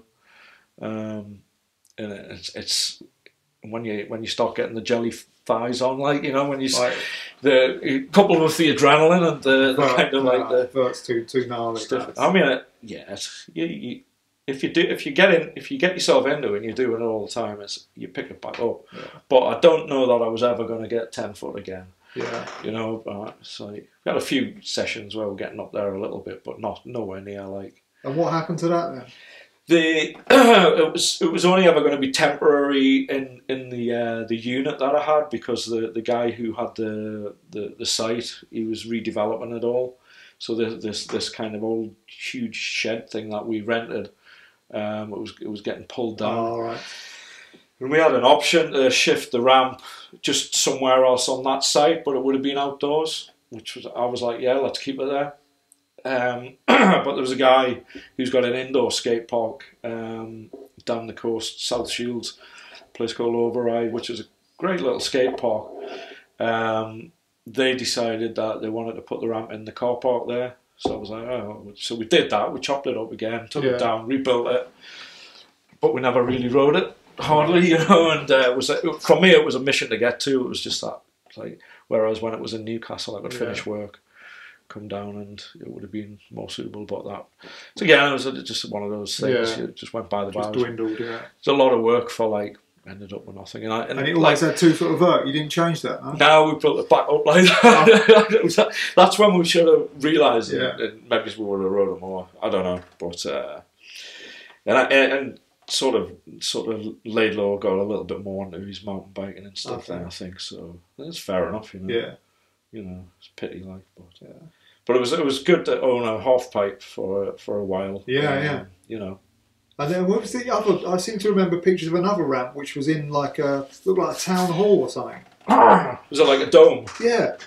Oh, that would have been so. That was a place called Spanish City, which is in a town, which is a seaside town, Whitley Bay, and the dome is just this old building that's been there forever. There used to be like a big fairground on the side of it. So in the 90s, about 96. There's some guy who was involved in a bike shop, decided he wanted to build a skate park, and the word went round, and I was the person to speak to. Oh, right. And he kind of asked us to come down and have a look at it, and it had been converted into one of those like indoor laser quest type places. So it had loads of like, the building had been just totally messed with, and so they had to gut all that out. So I went down as it had been gutted out, and he was like, I want to put a skate park in here, and I'm going to have like a bar and a diner and all of this, and have like a bit of a venue, you know. And I was like, all right, cool. And I was like, it's not really big enough for a good skate park, you know. But he was adamant. He already spent the money gutting the place out. And that. So I thought, I'll be able to design something for you, and we'll be able to build it, but, you know, it's going to be limited and restricted. So anyway, I set about... put as much in as what I could, like in the design, and he was like, "Yeah, go ahead and build it if you think that's what will be what the current kids will ride and stuff like that." And that's what we did. So what was it? It was like a mega combo spine ramp thing with different. So maybe I've seen pictures of a hip, maybe. So yeah, there was a couple of hips and a curved sort of like jump box. For some reason, built a roll in. Christ knows why I put that in. I think it was looking at the beginner element of it all, you know. And it was only like a 6 foot mini, and the rolling went up a couple of foot or something like that. So it was a mini spine with a hip, 45 degrees. Then there was quarter pipes on the back walls with like a channel in, stuff like that. And then a good circuit. Yeah. Little smaller ramps up on the different levels and that, but the place was really limited and restricted, and so I did that. We did like a few events there, like the opening event, people like Alex and a bunch of guys like Ian and all the Scottish guys come down sort of like for a few of the events. Got well, you know, sessioned and whatnot. It became a bit of a music venue. Instantly, the first thing when the word went around, some of my pals were BMXers who were at uni in Newcastle, so they had pals who were into like DJing and doing all that type of stuff, and that was the type of vibe that they wanted to create there. So I instantly had like dozens of people saying, "Oh, we want to come and do this, we want to come and do that." So we did all that kind of stuff. I stayed involved with that for a couple of years. I stayed involved for about a year, and then it existed for about another year or two afterwards. And it sounds cool though. Was it good? Yeah, it was. Yeah, I mean, it was like, it wasn't really too bad. Yeah. It was just a little bit overly ambitious for like. I think to it might have worked in a little bit more affluent area. Yeah. Because they really struggled financially, you know, after the second year, I think, and I think in its second phase he put a vert ramp in. Wow. and it killed it. Yeah, that would obviously, you know, just because there's not enough people, other than the vert ramp, there wasn't, and I think it just very quickly. You know, and what happened shortly after that, I think because there used to be like a few arcades just on the neighbouring buildings, you know, and what happened shortly after that, the ramps got chopped down and some other guy jumped on it and put a few mini ramps in his arcade, you know. Okay. I think he like sort of bankrolled it. It was like pretty made a bit off it, you know, because there was a lot of inline skating going on and stuff like that. Oh, so it was that point in skating late 90s. When it got shifted, it wasn't BMXers riding or anything like that. So yeah, but I wasn't. That was probably my little bit of downtime of not really riding a lot. Yeah. You know, late 90s, early 90s, a little bit too much of the nightclubbing and that kind of thing. But yeah, that's definitely that. There's a Spanish City's like quite a well-known landmark. It's definitely mentioned in one of Dire Straits' songs. Oh really? Fuck knows which one. I don't know. I'm not they're not even English. Are they English? Yeah, I think he's like in. I always thought they were America. I didn't know that. Yeah, pretty sure. Yeah. No, you're probably right. What's his name? Mark Knopfler. Yeah, is it? And he could even have a northeast connection. Oh, okay. I didn't even know that. Maybe. Oh, and you're still riding now, obviously.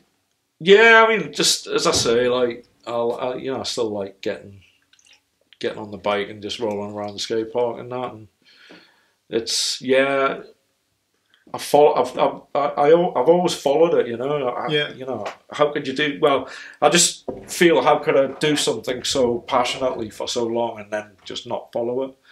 And then watching, you know, like seeing some of the guys coming up and knowing some of them from the northeast. You know, like Kieran's like unreal. I was going to ask you, did you know the NSF guys when that was? Yeah. So I know all of them. Got them lads. I still see them occasionally. Oh really? You know, like Ollie Olsen. Yeah. Chris Suter, James Newrick. They're all good pals. If I see them, we always stop and have a chat, you know.